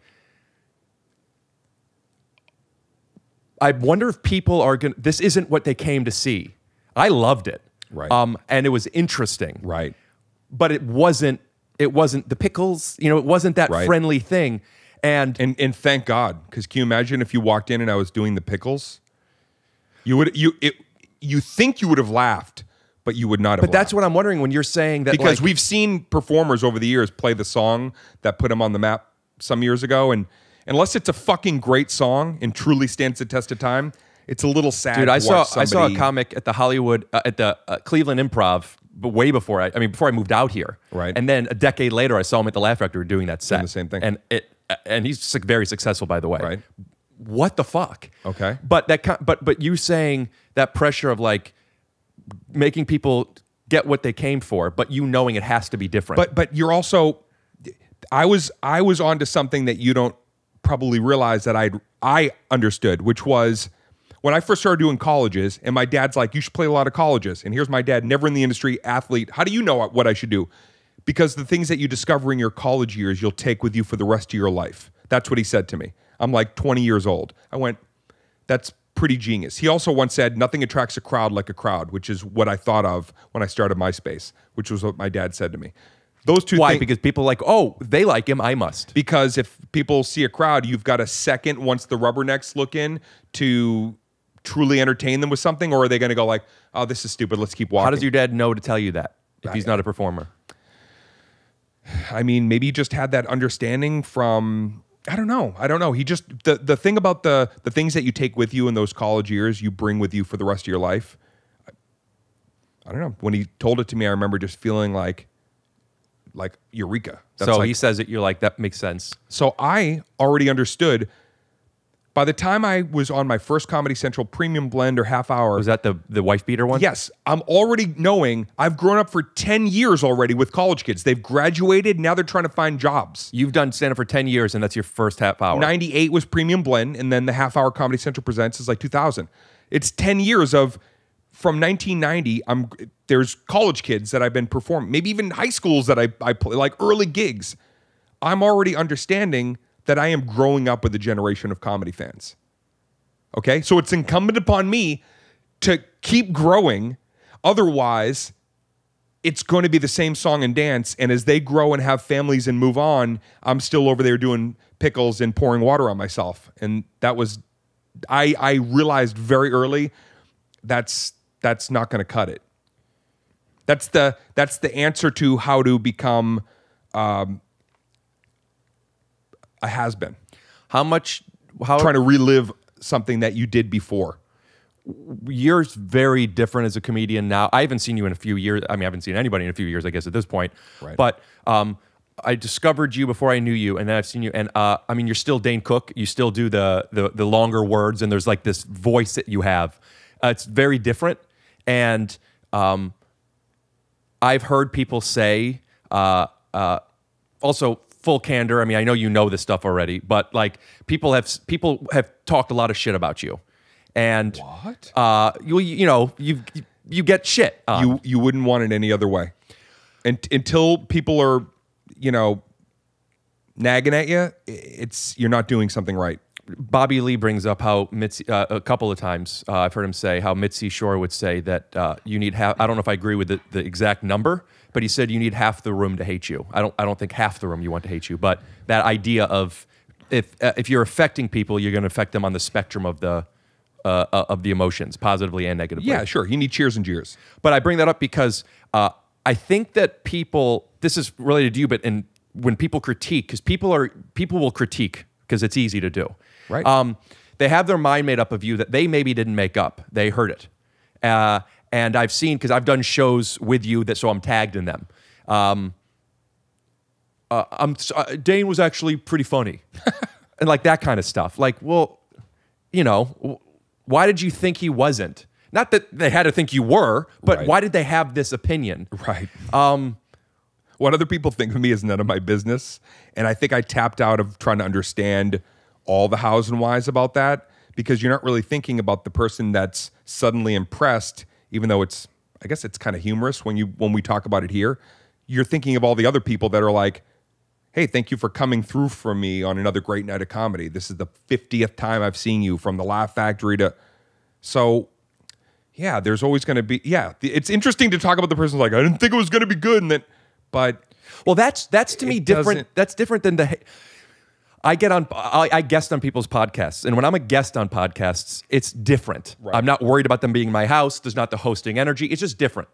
And I've been getting, I seen comments where I never liked Glassman. You read comments? Yeah. I understand you're not supposed to. I read them. Yeah. Right. And people know you read them. I mean, I've talked about it on here. Yeah. I don't read every comment, but more than I don't. Right. Read 3, and then everything after that is like... They're pretty positive. And there are negative ones. Even those, that's not so good to read. Well, sure. Do you need someone else to qualify, I enjoyed your comedy, if you already know that you felt good entertaining people? I know how I want to answer that. But this sound and ha is really the answer to the question. Beyond that, it's... The truth is everybody like... Go ahead. The truth is that I want the truth. I spent a lot of time on this thing, literally on the computer on this, which includes... On what? The podcast. Okay. Which includes being on YouTube and being on social for work. Okay. And they're there. The notifications are there. Right. And I read them because I haven't decided not to. And yes, nice comments make me feel good. Bad comments... Usually I laugh at because, it's like a heckler who doesn't realize that I'm better at this than you. But when I see something like what I was about to bring up of, I never liked Glassman until I saw him on this. He's so funny. Right. Or something where they think they're complimenting me, but I now see somebody who's not hating on me, who actually feels they're connecting with me. Right. And what if in a year from now you say something that they doesn't jive with their... Well, it's more about... And then suddenly they're like, man, I was really starting to like that guy, and I'm tapping out, man. Sorry. You were going in a direction that suddenly it's like your integrity is being, you're being malleable in your integrity to somebody else's opinion, whether you're doing something that entertains them, because you can't be that for everybody. So everybody that comes in with a comment, it's that those people, usually the thing they have to say about me that is a negative is one that's like, I know. Like, I agree. Like, what? Just, I'm sure I'll get him on this. Why did Rick have to go off subject of this or da-da-da? It's like, I know, man. I'm not fucking perfect. It's hard. Right. So they're saying what I'm saying. And neither is that person. And if you think that without even having a face to the name, it kind of makes all that dissipate. The fact that somebody would even feel the need to log in and have to express that to you is somewhat sad, that they would need to... to tell you that. It doesn't get in the way. That someone would know that quite possibly they're causing somebody pain with their negative take. It really, that tells you everything about that person before you even read more than a few words. In Isolated Incident, I did the material about the email that I got about your mom and dad died of cancer to get away from your shitty comedy. That whole last bit was exactly what we're talking about. Your career started from your ability to connect to people one-on-one, MySpace, and responding to social media and comments. Right. Which is the exact opposite of what we're talking about right now. Right. You don't have to do that anymore. I still feel like, and I've thought about numerous times you telling me you bought a chair, you bought like a really expensive computer chair. That's right. That you couldn't afford at the time. True. And you're like, I know I want to be sitting in this chair to be doing this thing. I think about that often because sometimes I don't comment back to people because there's this weird thing of like, you don't want to be too available, even though I saw it. And I go back and sometimes when I decide I wanted to respond, I think of what you did. Right. That's part of the game. And now more since you started it. I was fortunate though, when I started it, there was a pretty good number of years where it was like the golden era of the internet. And there was a lot of excitement around the internet. I know it sounds silly now, but people love it still. The access and the portal instantly cross country to say hello to somebody that they liked, and that wore off after about 4 or 5 years. How did it wear off? I mean, social media is huge. No, it's just not a novelty. The goodwill and very little. So people got mean after 4 years. Somebody finally went, hey, you can write cunt in these comments. Right, and if they don't let you write it, you can put a thing in between. Like somebody finally cracked the code of, hey, you can be anonymous and you can go in here and you can rage at you for whatever reason you can get in there and you can directly connect and quite potentially hurt somebody's feelings or beyond. And then that became a thing. Are you advising that I don't interact with my I'm fans saying that digitally? The kid that was doing MySpace back then that would probably have said to you like, oh man, like, you know, every comment that comes in, you can correspond with. I wouldn't say that that's the right way to do things now because unfortunately people have abused it and they know it's sadly access to, you know, causing, you know, saying vicious, you know, things and hurting people's feelings at the, you know, kind of the surface level. What I would say today is get on something like Clubhouse and change the narrative by actually moderating and having conversation and protecting yourself with people that love what you do, work with you, collaborate with you, and create communities. And that's what I do in Clubhouse. And the reason I'm on Clubhouse and I'm calling it like MySpace 2.0 is because I'm changing the narrative again, but I'm not having to go through comment sections of, you know. I'm happy to do something that feels it's like part of what I'm doing. Like I'm interacting with, I'm talking to us. You know, I'm talking to them too. Right. Hi. Going to Clubhouse or something, that feels like going to work. It does? I mean, I tried it. It's not for me. Okay. No disrespect. Shout out to Clubhouse with Instagram handle here.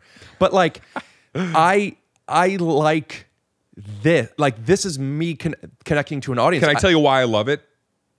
Because it's the ultimate improv. Because you bring people onto the stage with you and you can be joking, you can be off the cuff, you can be, you know, talking about something, side items and silly and superfluous. And then all of a sudden, don't yell at me. And then, go ahead, go for it. I think you're going to. Well, what do you think I was going to do? And then what I like about it is similar to how stand-up at its best is when you've got your formula and then it becomes non-formulaic and you both are dancing together. It's the exact same thrill I have, but now I get to do it without having to lead to a punchline, without it needing to, and people understand that. That's how I feel about the podcast. People are conditioned there. That's how I feel about the podcast. Right. It's so nice to not have to, and way bigger than the podcast. It's so nice to, I don't want to speak for you, I'll speak for me, to be reminded that you have value other than being funny or silly or weird. Right. And it's eyes are going to water and I'm going to be sniffing on this. Go ahead. I'm going to let you have that moment.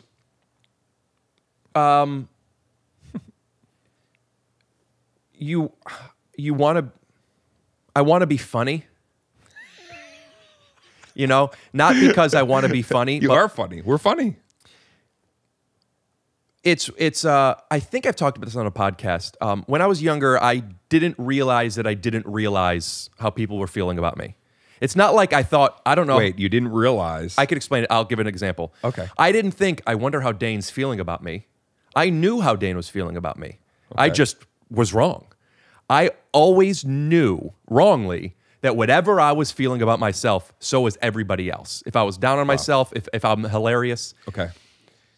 You might need a follow the bouncing ball moment with that one, because that was a lot. Do you get what I'm saying now? I can't lie, no. All right, here's what it is. I couldn't pick up on social cues. I didn't know that this person was doing this meant that they wanted to go. I didn't know that they were annoyed. I didn't realize they were changing the subject, and I kept trying. Okay. I didn't pick up on, unless somebody said, Ricky, I don't want to hear you anymore, I would keep going. Okay. Does that make sense? Yeah. Right. One thing I always knew was that when people were laughing, there was a connection. Okay. Right? Right. So I have been conditioned to believe that the only way to connect with people is by laughing with them and making. So if I'm not making them laugh, I'm disconnected from them. Does that make sense? Yes. Then I get into stand-up. So not only now my well-being is based on it. I'm like, I need to make a living. Everything I'm doing, if I don't get a laugh, they don't like me, I'm going to be poor. And I'm trying. They don't like me, I'm going to be poor? That's where you go? Yeah. Wow. If you don't laugh, it means I'm not going to get fucked, I'm not going to eat, I'm not going to have a career, I'm not going to have friends. That wasn't a conscious thought, by the way. It's just how much you're seeking it. Right. And it was very, very hard to get laughs. With all that pressure, I understand that. Yeah, well, you basically should just have hired an assassin to be up in the back corner. I didn't know this is what I was doing. With the glint coming off the sniper scope, knowing like, if I don't get laughs, I'm fucking dead. I didn't know this about myself. I understand. And what I found was that the one way to get laughs was to be laughed at, not to play. I'm weird, and sometimes people were laughing. I didn't even know what they were laughing at. Right. So then you lean into this weird shtick. And, okay. And then you develop a craft around it. And for the first 8+ years of my stand-up career, I was building bits where I am the fool and doing these things on purpose. Okay. How did you feel about yourself doing them? Were you enjoying it at the moment, not looking back now at seeing it? Because I'm finally in control. Okay.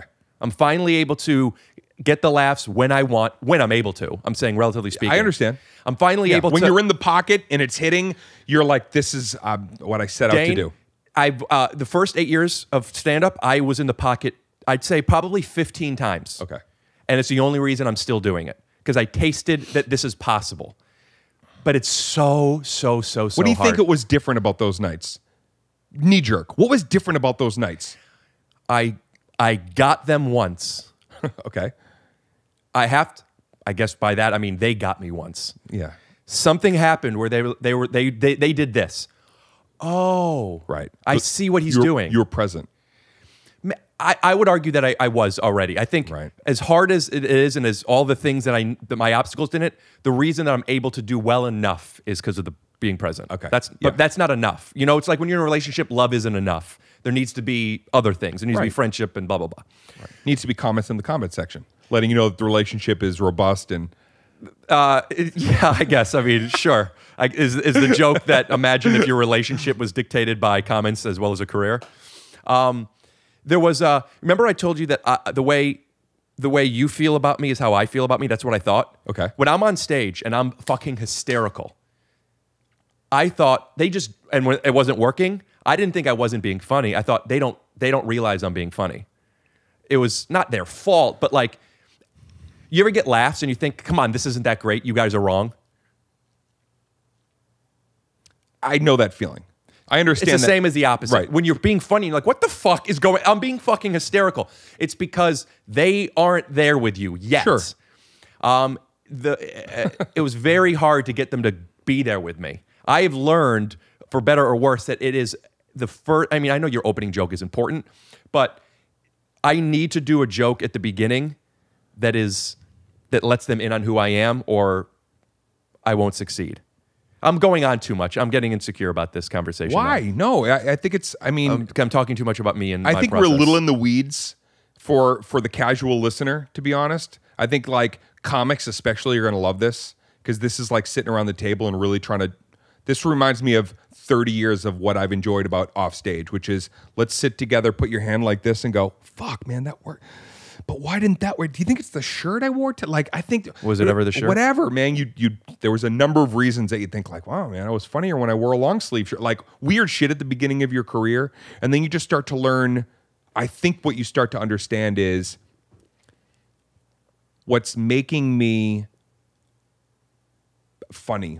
What's allowing me to connect with these people is I've done it so much that there's no fucking desperation and there's no please like me. I've just done it enough that that's not even coming to the stage with me. There's still pressure. There's still a lot of things that I want to accomplish.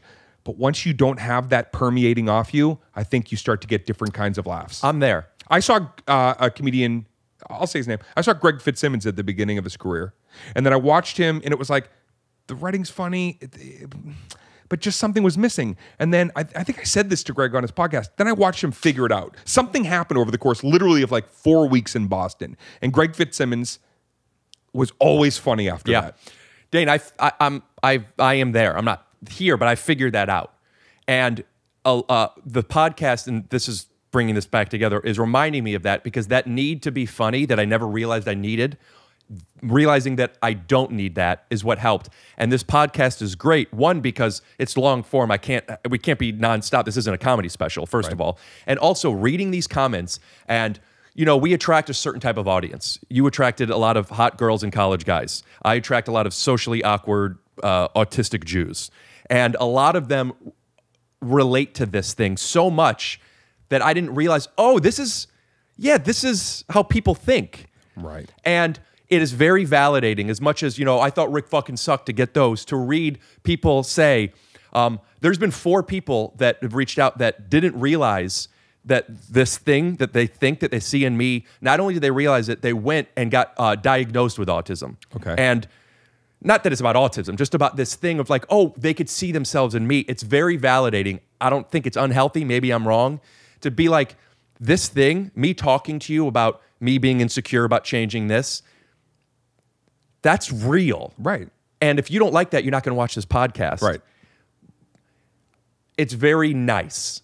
And now trying to, since this podcast has been doing better recently, I'm now only starting to do stand-up since people know me from this. Right. To be able to talk about this kind of stuff on stage. It's allowing you to get rid of all the, forgive me, anything hokey, you don't need to bring that. They know you. There's already an understanding of who's taking the stage. So there's nothing superfluous. It's like you get to come in and be right in the pocket because people know your voice. That's the word, right? They know you. They kind of have an idea of what to expect when they come to see the show. A guy came up to me at the Comedy Store a few nights ago to take a picture with me, which, by the way, has been happening and is very cool, and it's while I'm wearing a mask. Right. They want to take a picture with me, and he goes like this before he does it. He goes, hey, I know that I won't get too close. Like it wasn't a COVID thing. It was he knows how I am with everything. Right. And I'm like, I'll take my mask off, but be in front of me. He's like, I'm going to be in front of you. Big fan, but like, yeah. Dude, that not only that they like me and want to meet me, which is very rewarding and cool, but like that hack in, not like cheat, that, they already know this. Right. So I don't have to go up. I mean, I need to. Not everyone will know me, but like what I think Johnny Carson was saying about Bob Newhart, which is like, they already get it enough. And I could talk about this thing that I thought nobody would understand or be interested in. Right. That's what this podcast and if they know that and they see me. you leaning into something that you're enjoying on stage with the familiarity, then you're in it. That something special is happening. And then you can be formulaic, non-formulaic. I'm going to lean into the routine. I'm going to yap. I just want to, and that's where you hopefully want your career to exist in everything that you do. That level of like lean into something. Rick, stop talking about this too much. I'm reading you a comment.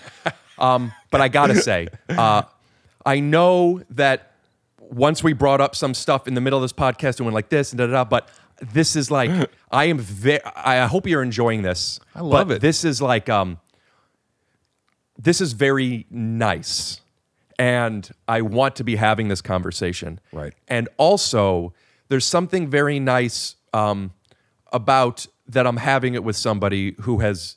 I mean, you've done a lot in a way that I relate to. Like, oh, I've told you this, but I mean, there are so many comments. I might want to grab them and put them up.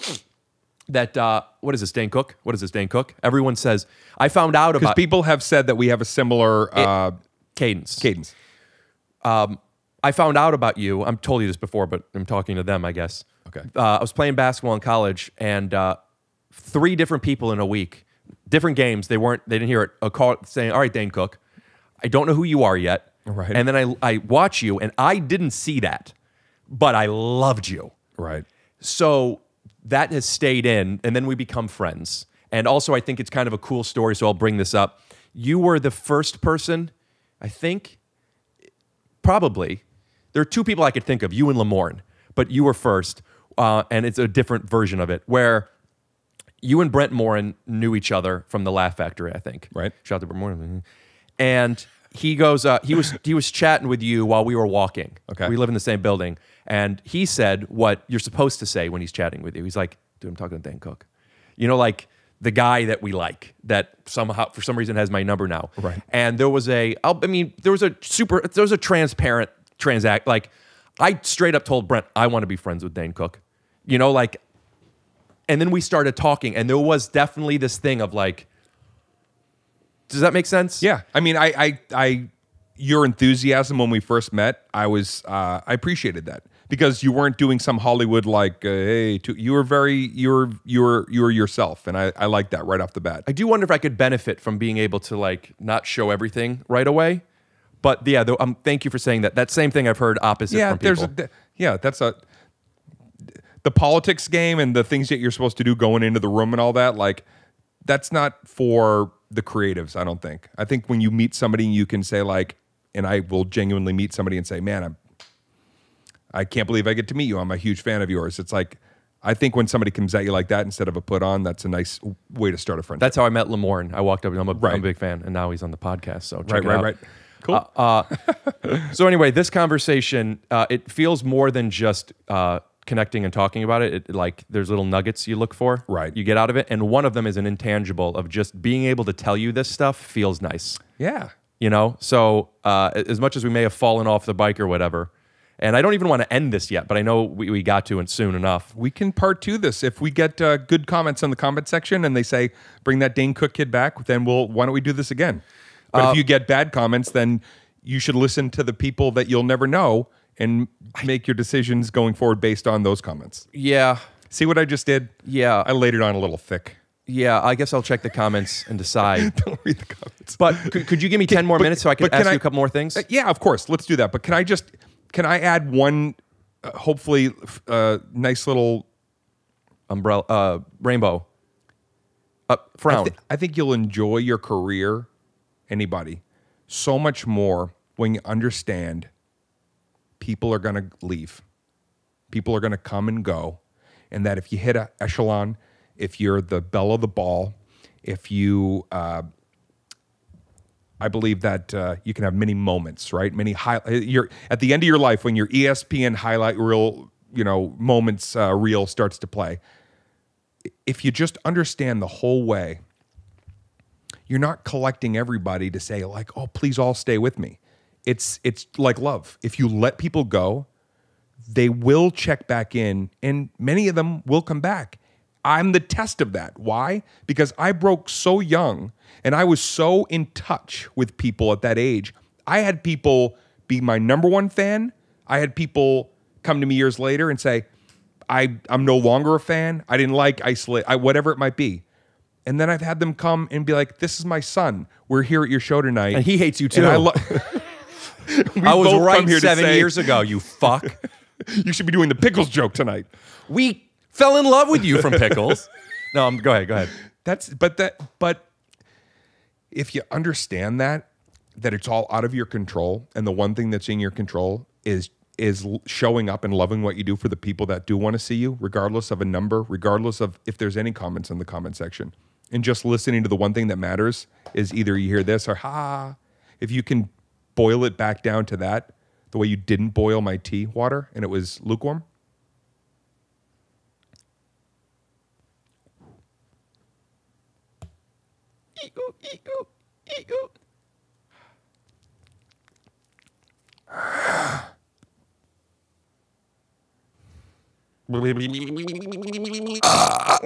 And the pickles, and the pickles, and the...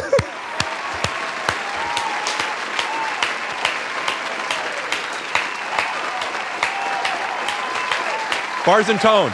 The whole point is this: people will come and go, and if you're understanding of that, then it makes your progress and you feel less obligated to live up to a comment in a comment section, and you understand that, hey, life is seasons. People will come and go, and hopefully someday they'll come in and go, man, I'm glad.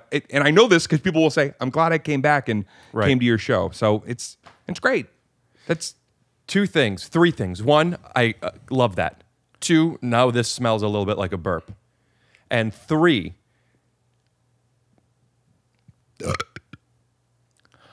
I actually had a 3, but I think that's what it might be. The comments are still making me feel, it's not just, to see that people are this way too. Right. Feels good. And maybe I should stop reading them. I don't know. I've never liked comments. That's even before the internet. It's, like life and kids in the corner and school and whispering. And I was always a wallflower and awkward. I understand. People tell me that. Comments, man. It's just, most of the time comments are just somebody who's not going to, sorry to offend you if you're one of these people, but it's usually somebody who's not able to get up and try for themselves. You're talking about negative comments. And they're just a little fucking persnickety that you're a go-getter and you're trying. That bothers people. The fact that you try and they don't have the ability to light a fire under their own ass to do that, it bothers people. And then they want to tell you. And then you know what? When they finally have a moment, then they'll go, guess what? I just wanted to write you because I know I wrote some shitty things years ago, but I'm enjoying my life now. And you know what? That's not for you either. That's for them. The whole fucking thing, the bad comment, and then telling you, I'm sorry, and now I'm okay. It's like, great. I'm still doing what I do. I love what I do. How do you connect the difference between a comment versus the reaction of an audience? That's the reaction of the audience is in the room. You know if a joke works or doesn't. So it's based on molding the set. Right. You would never, I couldn't imagine doing a show and then being like, no, everybody write your comments about my jokes. And when I leave here, I'm going to read all of them and decide my integrity and where I'm going to go with this. So the difference between MySpace, Dane, and that is you were in a 4-year pocket where people were just excited. Nice. It was like a gold rush of like, you get to share space with people that you like from the television. Because they're not used to being able to have access. But you got to remember, I was also a Boston kid. I already had some attitude. And my disclaimer on my site was, don't fucking follow me if you're not a fan of risks, because I'm going to take a lot of them. So I was already telling you, I'm going to do shit that you won't like. I'm going to do dramatic film. I'm going to maybe do a TV show that might be kind of sitcom-y and not the kind of humor with the adult language. I'm going to do stuff. Don't fucking be here if you don't like that I'm going to try and maybe fail or sometimes succeed in something you don't like. That was mission statement 1999. That was on my main page. So I was already preparing myself for that feeling of, if I take this to where I think I'm going to take it, there's only one way it goes after that, which is a rebuild. You got to, I did that. Eddie Murphy did, and then he did Pluto Nash a few years later, and everybody said his career's over because he was like, I want to do family films now. I did the stand-up act to a fucking stadium. I don't want to keep doing that in a leather suit. But yours is stand-up still. I mean, I know you act and you've been in shows and movies, but is stand-up still? Stand-up is always going to be because they stopped doing it. The center of my life. It still is. I mean, will I stop doing it? I can't imagine myself not doing it because I love it as much today as I did when I started. But I also identify, I want my next special, I'm going to take stand-up. The one that you're filming, the tickets are on sale. It fills October 29th and 30th. There's still tickets available in Boston, and it's going to be an epic event. But the special I'm doing there is not, in my eyes, not just another comedy special. It's moving the needle to where I think comedy specials need to be. So there's an aesthetic. I don't want to give away what I'm working on with my You're crew. saying what you're about to do, comedy specials don't do yet. I feel like I'm as excited about the set, but I'm also as excited about the way I did Vicious Circle, and it was about the aesthetic, and then Isolated was about 60-minute one shot, no cuts. There's not one edit in that whole set. I feel like I'm going to do something again that... Does that mean it was one camera? Yeah. I don't think I remember that or knew that. Real time, 60 minutes. Cool. So whatever. But one camera still. One camera, 60-minute set, no breaks. No Was there only one camera there, or were there multiple? Yeah, and you there was picked just one on a dolly in the back. Was there a rehearsal for where you want certain shots to be, or did you just? No, it was who like directed that? Marty Kullner. And Marty knew. I said, I don't know what I'm going to do in this little chunk, but you know, and he knew the set though. He knew the set. He knew most of the material. I did a couple of things that night that I was like, I'm changing something up. Back of the room dolly, and he would telephoto. I would imagine you a little bit, yeah, just a little bit of in and out, and then the whole theme was monochromatic. If you remember, I turned the whole Laugh Factory into everything was black, white, or gray, and it's called Isolated Incident, and that's also in black, white, and gray because I knew I was in a moment in my life where it would never be all of those things like it was. Parents dying, my brother's in prison. I'm coming off the highest point in a comedy career, and there is no higher point to go. And I know it. I've been selling out stadiums. I've been to the summit, right? And I'm like, this is it. And this is where every comic wants to get to. And I know it. I can do something else now. I can grow into a new direction. This isn't a smaller venue. This is a different venue. Is that what you're saying? Well, it was like I went from an arena. I did Vicious in Boston Garden, Rough Around the Edges in Madison Square Garden, and then I did Isolated Incident in front of 300 people at the Laugh Factory. And it was to say, what is interesting to me is not a bigger crowd. What is interesting to me is what I bring to a crowd. Could you have done a stadium at that point or no? Oh, yeah. I still could have done a couple of more. I mean, I have... You could have filmed that special at a stadium? Full disclosure, this is a little bit of like breaking news. I have over 100 arena shows filmed. All the improv, all the stuff that I did off the cuff, all the stuff where somebody attacks me on stage in front of 20,000 people and I got in basically a fist fight with a guy.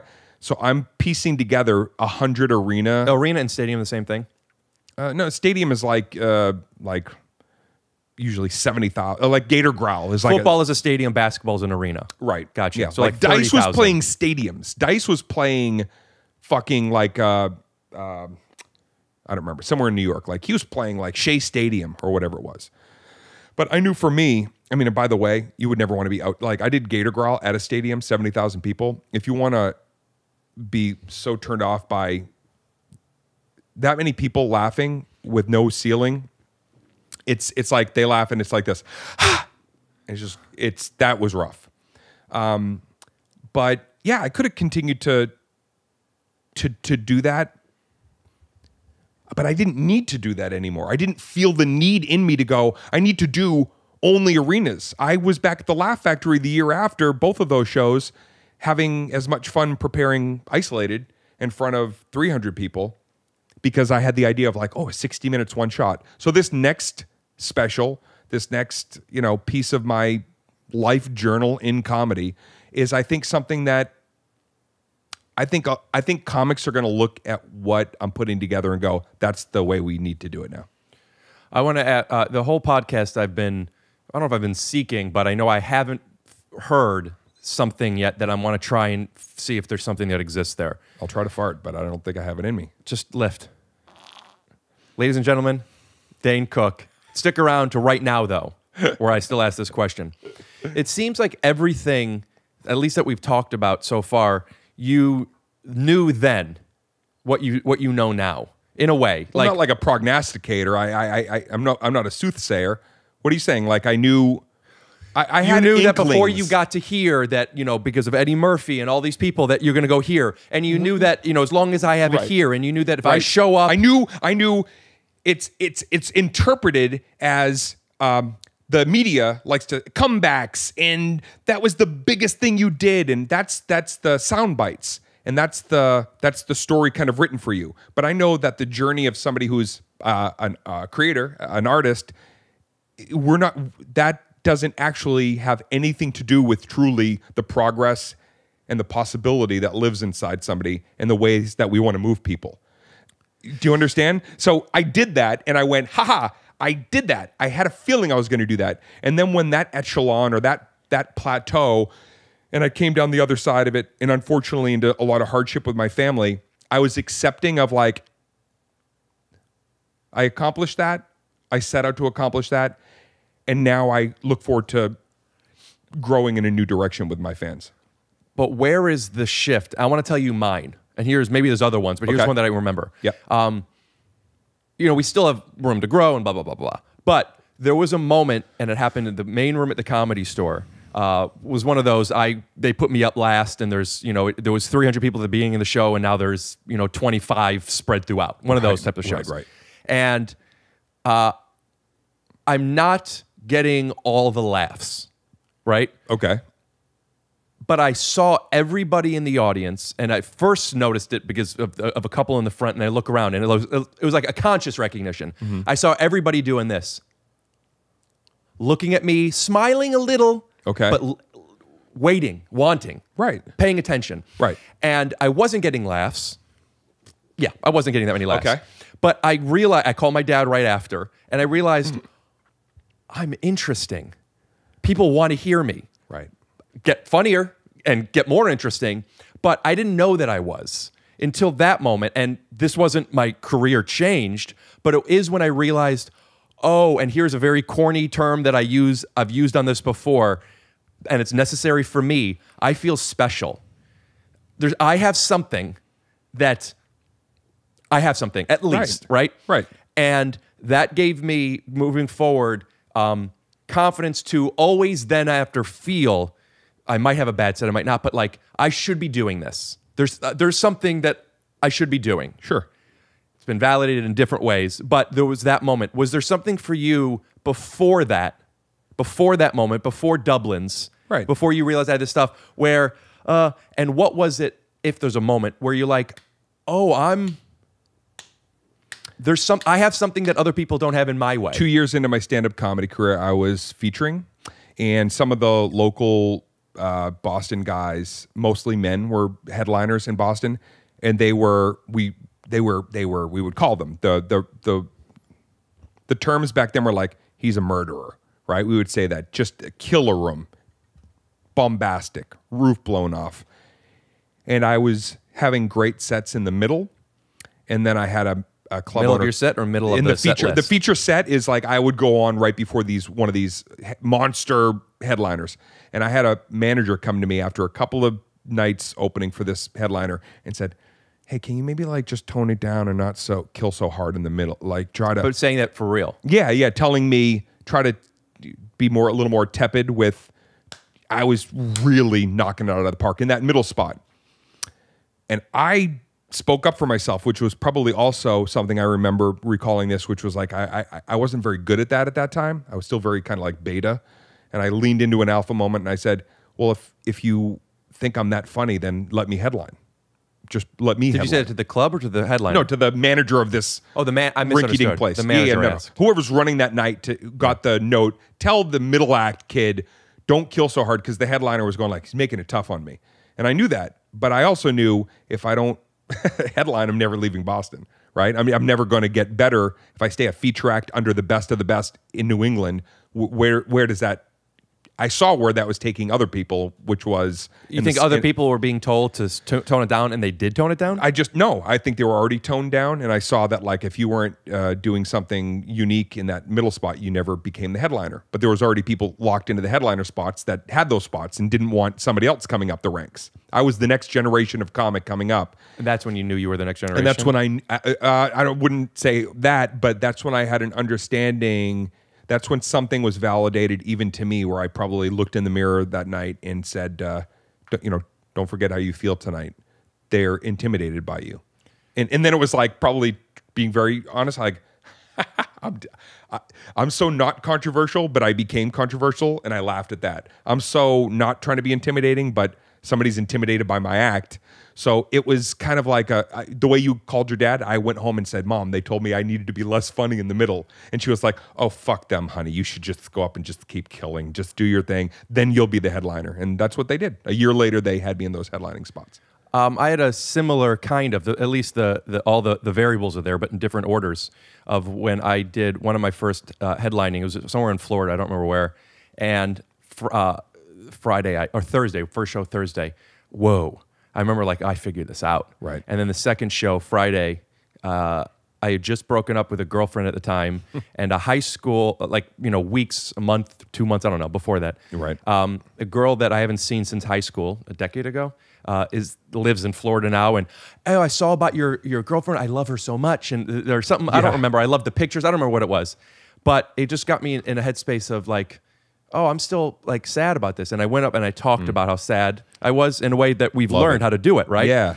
And then afterwards, it was so nice. The owner or whoever books came up to me and said, hey, do you mind if the feature headlines and you feature? Wow. That was rough. and I said, wow. I said, that makes me feel horrible. But I mean, it's, I'll do what you guys want me to do. Sure. And I was upset. Yeah. But I still went to the parking lot and called my dad. I said, I only have to do 20 minutes now. I am so... My feelings were hurt. But I knew how to do 20 minutes. Right. And I was joking about the same situation, obviously. But Right. the positive version is I knew how to...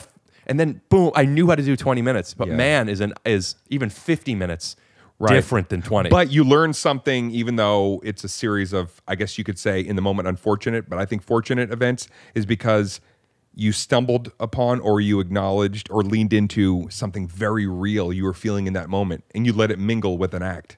And I think I don't know if I'd call it an act, but it's a seed of it, yes. Well, you know what I'm saying. Like you let that be a part of like and yeah, maybe it didn't for the evening of comedy that the club wanted, right? What they were expecting. It didn't jive. But for you as a person growing in where you need to be able to grow as a performer, like I think that's a very impactful moment. I want to tell you a brag. Yeah. I mean, you brought your gold records. That's right. And there's others in the car, but we didn't even get those yet. Yeah. These are just some of my minor accomplishments, and some of the more major ones I protect in a small safe in the back of my Jeep. You keep your son in a safe? My son? People usually go like, my career, but my real accomplishment is being a father. So I wouldn't put my son in a safe, Rick. This kind of comedy is certainly deplorable. I want to do a brag, and I have said this on the podcast before, but I want to brag to you, not just the audience. And it's based on talking about this kind of stuff. Yes. Later after that, I had a set. I did 2 of these, and listen, you've heard it, turn it off. But there's the 2 big moments, like rewarding moments. Let me tell you this. Okay. Yeah. Happened in end of February, beginning of March, a few weeks apart. These both happened, and it was doing a better version of what I did, talking about something that was happening in Florida. Yes. Also because it was a shorter set, and there's really something to 20 minutes to an hour. It's crazy how it's a different sport. Right. But I did, and I was talking about it on stage, and I was talking about how I was talking to my therapist, and my therapist was out of tissues and had toilet paper roll, but she put it in a tissue box. Okay. And I pulled it out, and it was toilet paper. And what are we doing with the toilet paper? And I even made my therapist feel bad. And like I'm just really not knowing how to communicate to people. Right. And there were laughs enough, but it was that moment of talking, not needing to be weird. One of my earlier not needing to be weird. Right. And then coincidentally, as I was walking on stage, and I didn't know it yet, Chris Rock walked in, and he's going to go on next. Right. And after my set, we didn't pass each other, so it wasn't like he knew how to do this. He came up to me as he was like before he had to go on stage, and he'd never seen me before. He tapped me on the shoulder, and he goes, "Hey," to lock eyes. "Listen, great, and keep doing that." And he stressed that as if he knew I wasn't doing that. And I wasn't. Wow. But so maybe he caught another set. Maybe he saw you do something else. I think he saw that I'm not completely comfortable with what I'm doing yet, and I'm new at it, and that's the route to go. That's awesome, man. And then I know I'm bragging, but I feel like it's okay because I'm telling you that I want to tell you. Yeah. A few weeks later, I do another set in the main room, and Chapelle was supposed to go on, but the audience was too small, so he didn't go on. And I'm sitting in the corner, and 2 minutes into the next person's set, so it's been 4 minutes. I'm sitting there. Him and his whole entourage leave, and then 10 seconds later, he comes back in, and he taps me. He goes, "Hey, man, that was fantastic. Or he goes, some type of compliment, you Right. know? But it wasn't like, you have to be my friend. Right, right. And I said, thanks, man, as if, Yeah. you know, like being cool with it. And then afterwards, I went, he was in the parking lot, and I walked back and forth in the parking lot wanting him to invite me over, and it didn't happen. Yeah. But I wanted to say that those two guys, within 3 weeks after I decided to stop trying to be weird and talk about real stuff. Yeah. So. Dave Chapelle, 1993. Let me bring it all the way back around when we visited 93 earlier, and then we ended up talking about rain. I was backstage with Dave at a college gig. I had just gone out there, and I was like a Tasmanian devil of energy, and yet Dave was already kind of doing what we would know today as the Dave is investigating a thought, and then he's going to report when he finally links it together. And I said, Dave, how do you do it, man? I said, you know, last night you did it, and then tonight, like, you know, I'm really going out there, and obviously, like, how do you do what? Be calm? Because some nights I'd follow him, some nights he'd follow. You know, it's like early college gigs. We're just, you know, young, you know, kids in New York doing these gigs. But what is he doing that you're asking him? He's killing, but he's doing it after I've gone up and I've understood from Boston, like, it's very, very difficult to follow somebody who kind of pulls the energy out of the room.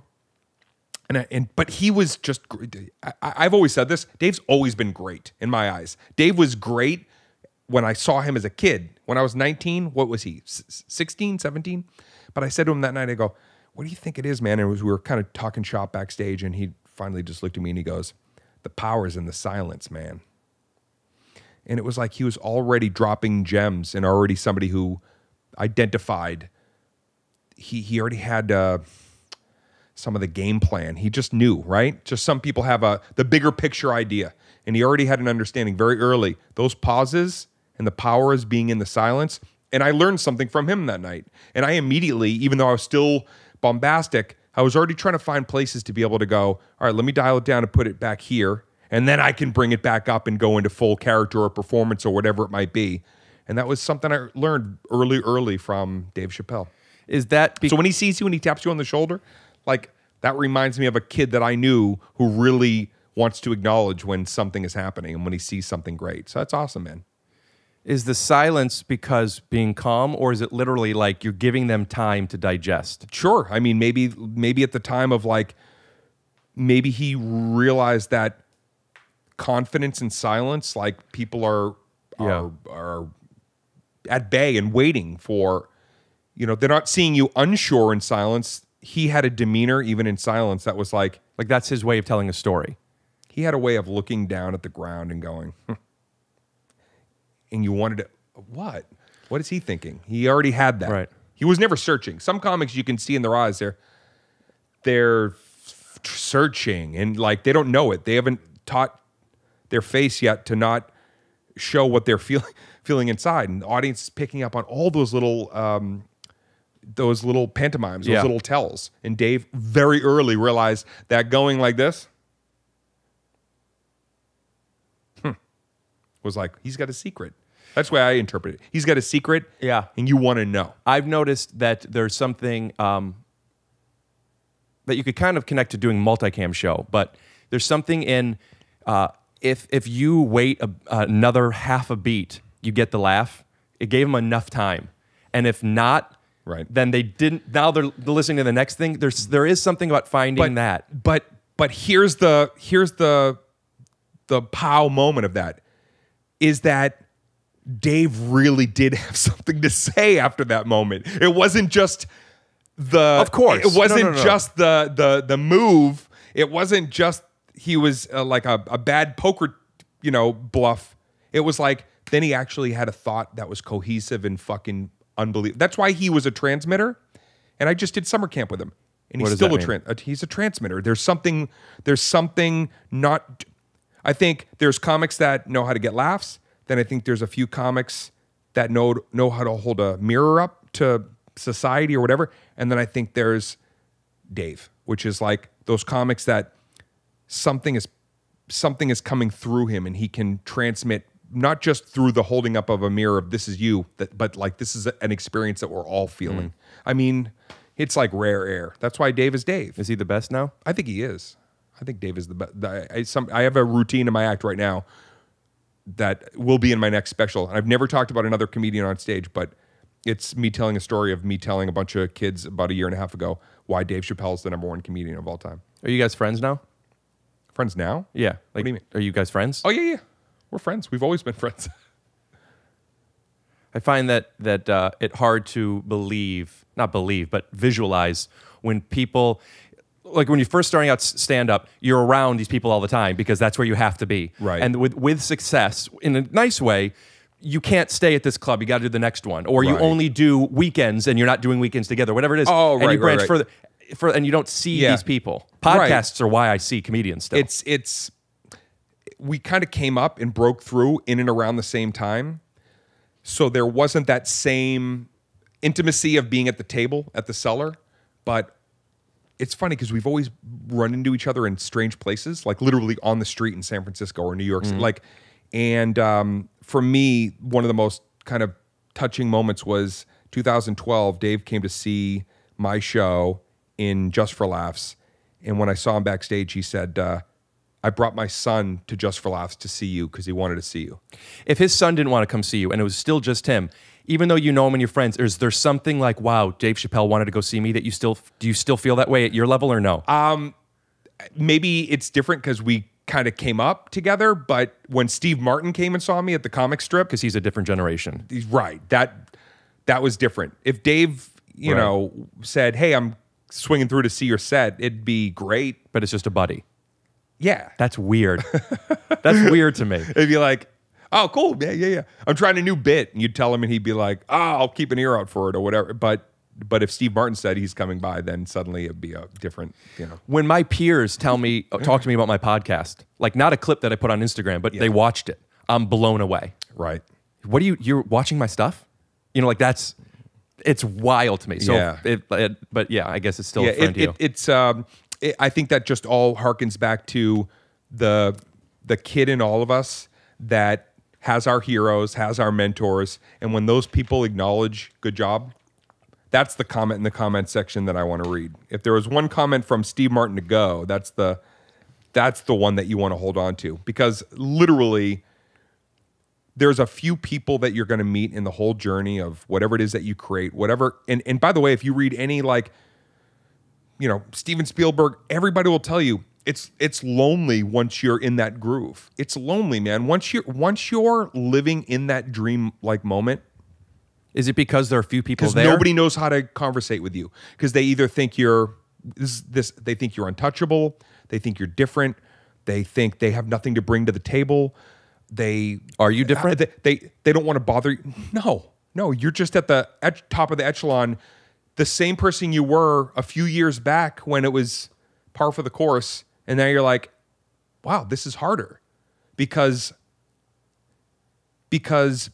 for whatever reason, whatever people are projecting or feeling in their own life sometimes bleeds into how they behave around you or with you. Did you notice that? Oh, yeah, definitely. Were you able to communicate? It was very lonely because I went from being a lonely kid to then having built this community and this gang and group of people that even though I was bringing some of them with me on tours and stuff, would later tell me like, man, I not only did I not know how to relate to you, or some would say I felt intimidated, but some felt... These are peers. Yeah, but some felt like I wasn't... I felt like I should be there, or I should be getting jealousy, hitting, maybe a little jealousy, but like just, I don't want to be in your shadow, is what one person said to me once. One person said, somebody that really is pretty significant in the comedy world, but had a moment in their life where it wasn't clicking, nothing was clicking, and they just didn't want to. I remember a conversation like, man, I just don't want to be in your shadow. Didn't mean to say it in like a derogatory way. Didn't come at me. Was that because he was connected to you? Trying to find the words. People said, oh, he's Dane Cook's little brother type of thing. Yeah, because suddenly it was like, and you saw this in the radio days of certain radio stars, and then like there's like cronies. There's like the main radio guy, and then there's the cronies. They're the people that come in, and the main guy's getting the ratings and making the money and has the power to say yes or no, or you're hired or fired. And then the cronies just show up and yap, and they get like a gift certificate. And then it's like, go about your business. Very few cronies of those radio shows could turn that into a full-blown career. And it was happening in like comedy. Beetlejuice on Howard Stern. Yeah, that's an interesting example. but he did become kind of a star in his own right, didn't he? I don't know. I'm sorry. Go on. Yeah, no. It's like, and so it can be, it's disorienting because you think when you finally have that breakthrough moment that people are gonna it'll be more like athletics where everybody's gonna be like rah rah and we're here with you and celebrating. Getting the same goal, and it's not. It brings out a lot of unanswered questions in people, and what you find is you just start gravitating towards other people that have already made it. Right. And those conversations are pretty benign, but exterior, if you were listening in or fly on the wall, they would sound so intense and exciting. But people that already have had that level of success to where they've had a high and then a low, it's kind of like, again, par for the course, where you're like, I understand what it feels like to have been in that white hot moment and nobody feels like they can stand next to you because how are other people interpreting me now? So there's an equilibrium where once you get to this point, you kind of go through and they don't come through with you. And who can? They can't because they can't or they don't. They can't. You can barely figure it out. There's no playbook for that level. You dream it, you think it. There's no playbook for that level of success. There's no handbook for how to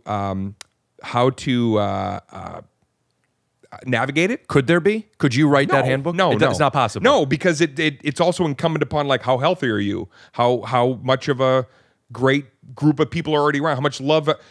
It's a magnifying glass. You've heard that, right? Of like, if you're a nefarious person, the fame and everything makes you more dastardly and you're going to do more things to, Is that because you don't feel that you need to stifle your true colors come out type of thing? Because there's no filter. Because suddenly nobody's saying no. Right. Nobody knows how to say no. And the people that love you are sadly either pushed or decide to sit back. Family? Because even family. Yeah, of course. Because they don't know how to... Your parents? They don't know how to be in that moment with you. No. I think my mom especially, I was lucky. My mom always had an understanding of what I could accomplish. She knew what I would be. She told me. So to her, it was like... You were already there. I knew you'd sell 30,000 people in front of... So we talked about the same stuff at 15, at 25, and then when I made it at 35. My dad could relate because... the athletic side of him knew about wins and losses. Was he a baseball player? He was he played everything. He was a boxer. He played basketball. He went to BC. He was a business guy, but he also did. So he understood and he spoke wins and losses. So you got to remember, they passed away when it was like win, win, win, win. All these things were happening. They really didn't get to see a lot of the things that after that wave breaks and you're like, okay, now I'm in a rebuild. That's tough. But they couldn't help you with the loss, you're saying? No, I'm saying that it would have been hard to, like it would be to anybody, to go to their parents to say I'm hurting, and then your parents don't want to see you hurting. Like my mom already a little bit, some headlines might be written, and she would call me crying. Why do they say that about you? Dane, you're so sweet. Like, it affects her more than it affects you. Right. And it was like, oh my God, I can't imagine having to have gone through what I went through of like the spanking machine and getting kicked when I'm down moments, which were to come. You don't get that pendulum swing of success without fucking like the whatever back then the versions of Perez Hilton's were going to start like, and I'm glad they didn't see that. I'm so glad they didn't have to go through that and that I was ready to go through that part of a career alone. That's what we should dig into next time. That stuff is there's a lot of insight there if you want to get into like the minutia of what goes along with the next come up, which I had after that. Why is the pendulum, why do the physics of this universe mean, like you said, you can't have this swing of success without the kicks? Why? And more specifically, if somebody gets to the top and they're the worst person in the world, the kicks are going to be even more coming down. But if they do everything by the rule book that doesn't exist, do the kicks still happen? Is it because people, what is it? What do you think it is that they're kicking you, even though they had nothing to do with you going up or down? I would anticipate that if you're a person who is has malice and lives, doing things that are constantly knowing you're putting lives or people in jeopardy, then the kicks and stuff is probably like I don't know. I guess it would be flipped. Like that's part of the allure of being a fucking nasty person who made it. Like, oh, look at all the fucking minions fighting under me now. Look at all the fires I've started. I don't know, but I would assume that would probably be part of that part of the pendulum swinging. I don't know. I know for me. What are they doing when they're kicking you? What are they saying? Dane's not funny anymore. Dane was never funny. Dane everything. Yeah, you could pick it, name it. It's like, of course, it's. We saw it happen with. Anybody that makes it young, a Lindsay Lohan. It's like they make it young, and then it's part of that media cycle to rip apart to see what do they do now. What do they do after we? You think that's the thought? Is I want to. I don't think it's a think tank group of people in a room going, all right, are we ready to write the narrative? Well, when someone heckles in an audience, they think, hey, I'm changing the show. I'm doing this on purpose. I'm making it better or whatever. Right. Versus the silence where it's just like, I always knew he would or she would or whatever. Yeah, no. You realize, you start to understand if we're talking about the pendulum thing, and that's kind of like we're sweeping it into media and into a career. It is to be expected that when you're coming off a high, a hit TV show, you're on a hit TV show, you need to know when that show goes off the air, they're going to want to write former hit TV show, blah, blah, blah. They're looking to go, how far have they fallen? Because everybody wants the they're doing it again story, but you don't get to they're doing it again story unless you write the, it's unfortunate that was their shining holy grail moment. That's just in the narrative. That's how it's all kind of perceived, the fodder. It's just all fodder, Rick. That's all fodder. The comments in the comment sections and the things that people write, it's not real. It doesn't matter. The only thing that matters is if you read memoirs, biographies, autobiographies, great documentaries, when you really look at what a career is, You talk about the history of the performer. Is anybody talking about the history of the people who talked about the history of the performer? No. It's a good show idea. Let's make it. All the people that didn't make it, and we get to see why. Yeah. All right. There's so many things to talk to you about, and I hope you guys. We got into, like you said, the weeds in it, but it's what I wanted to talk to you about. These are my favorite. We have a lot of conversations, like we'll text or sometimes we'll just call each other and all of a sudden it's an hour of like, it's spitfire, right? Whatever's on our mind, we seem to figure out a way. It's always a different thing that I always say, this could have been a podcast, but it's just that moment of what we wanted to talk about then. Right. And the hardest thing is to put cameras on and then go, did we live up to it? Because I think the two of us, if I may say, I think we have a certain idea of how we wanted something like this to be.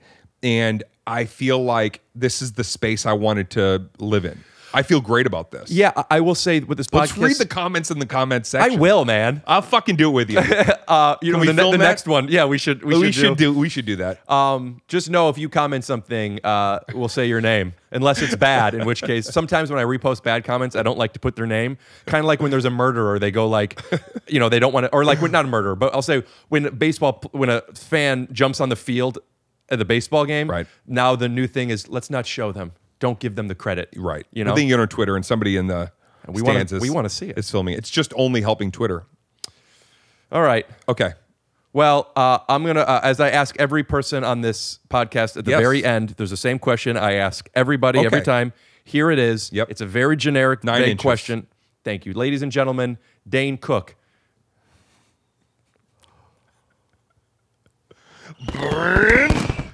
I think you were going to ask me to do something like that. Here's the question. Okay. And answer it personal to you. Okay. What's the difference between LA and New York with stand-up comedy? I don't know. Honestly. Ladies and gentlemen, that's Dane Cook. What is that? It doesn't, there's a lot of stage time in New York. It's great. I was thinking of moving there for a few months. Listen, I think you could be great anywhere if you just, it's New York City. It's validating to go and get laughs there because there's so many tourists and there's so many people coming through. You get a hodgepodge of audiences. And when you do well, you go, that couldn't have been a more mixed group of people together. I must be doing something right. I'm sure this stuff would work everywhere. So for that purpose, I love New York. I think LA is just as good in terms of when you get the stage time.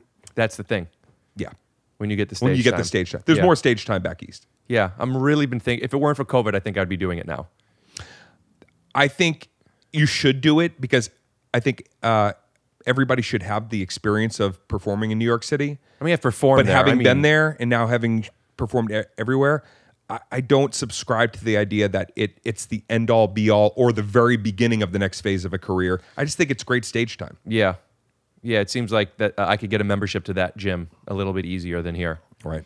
All right. Well, Tom, thank you so much. For the last minute and a half, Dane has had a raging animated boner. What? So snap it off. Dane, remind everybody where they could get the tickets to your show. Okay, so if you want to come see me in Boston, October 29th and 30th, I'm filming my next comedy special. It's untitled. I have a couple of titles, but I'm not going to share them here. And I hope that you can come back to the show. If you can't come to the show, then you'll see it at some point. It'll be streaming, or maybe I'll just sell it on a VCR tape out of my trunk like the old days. That'd be kind of fun, right? We'll cut to a clip of him selling them in the old days. Reading comments. Music comes in. Here's what we were doing before.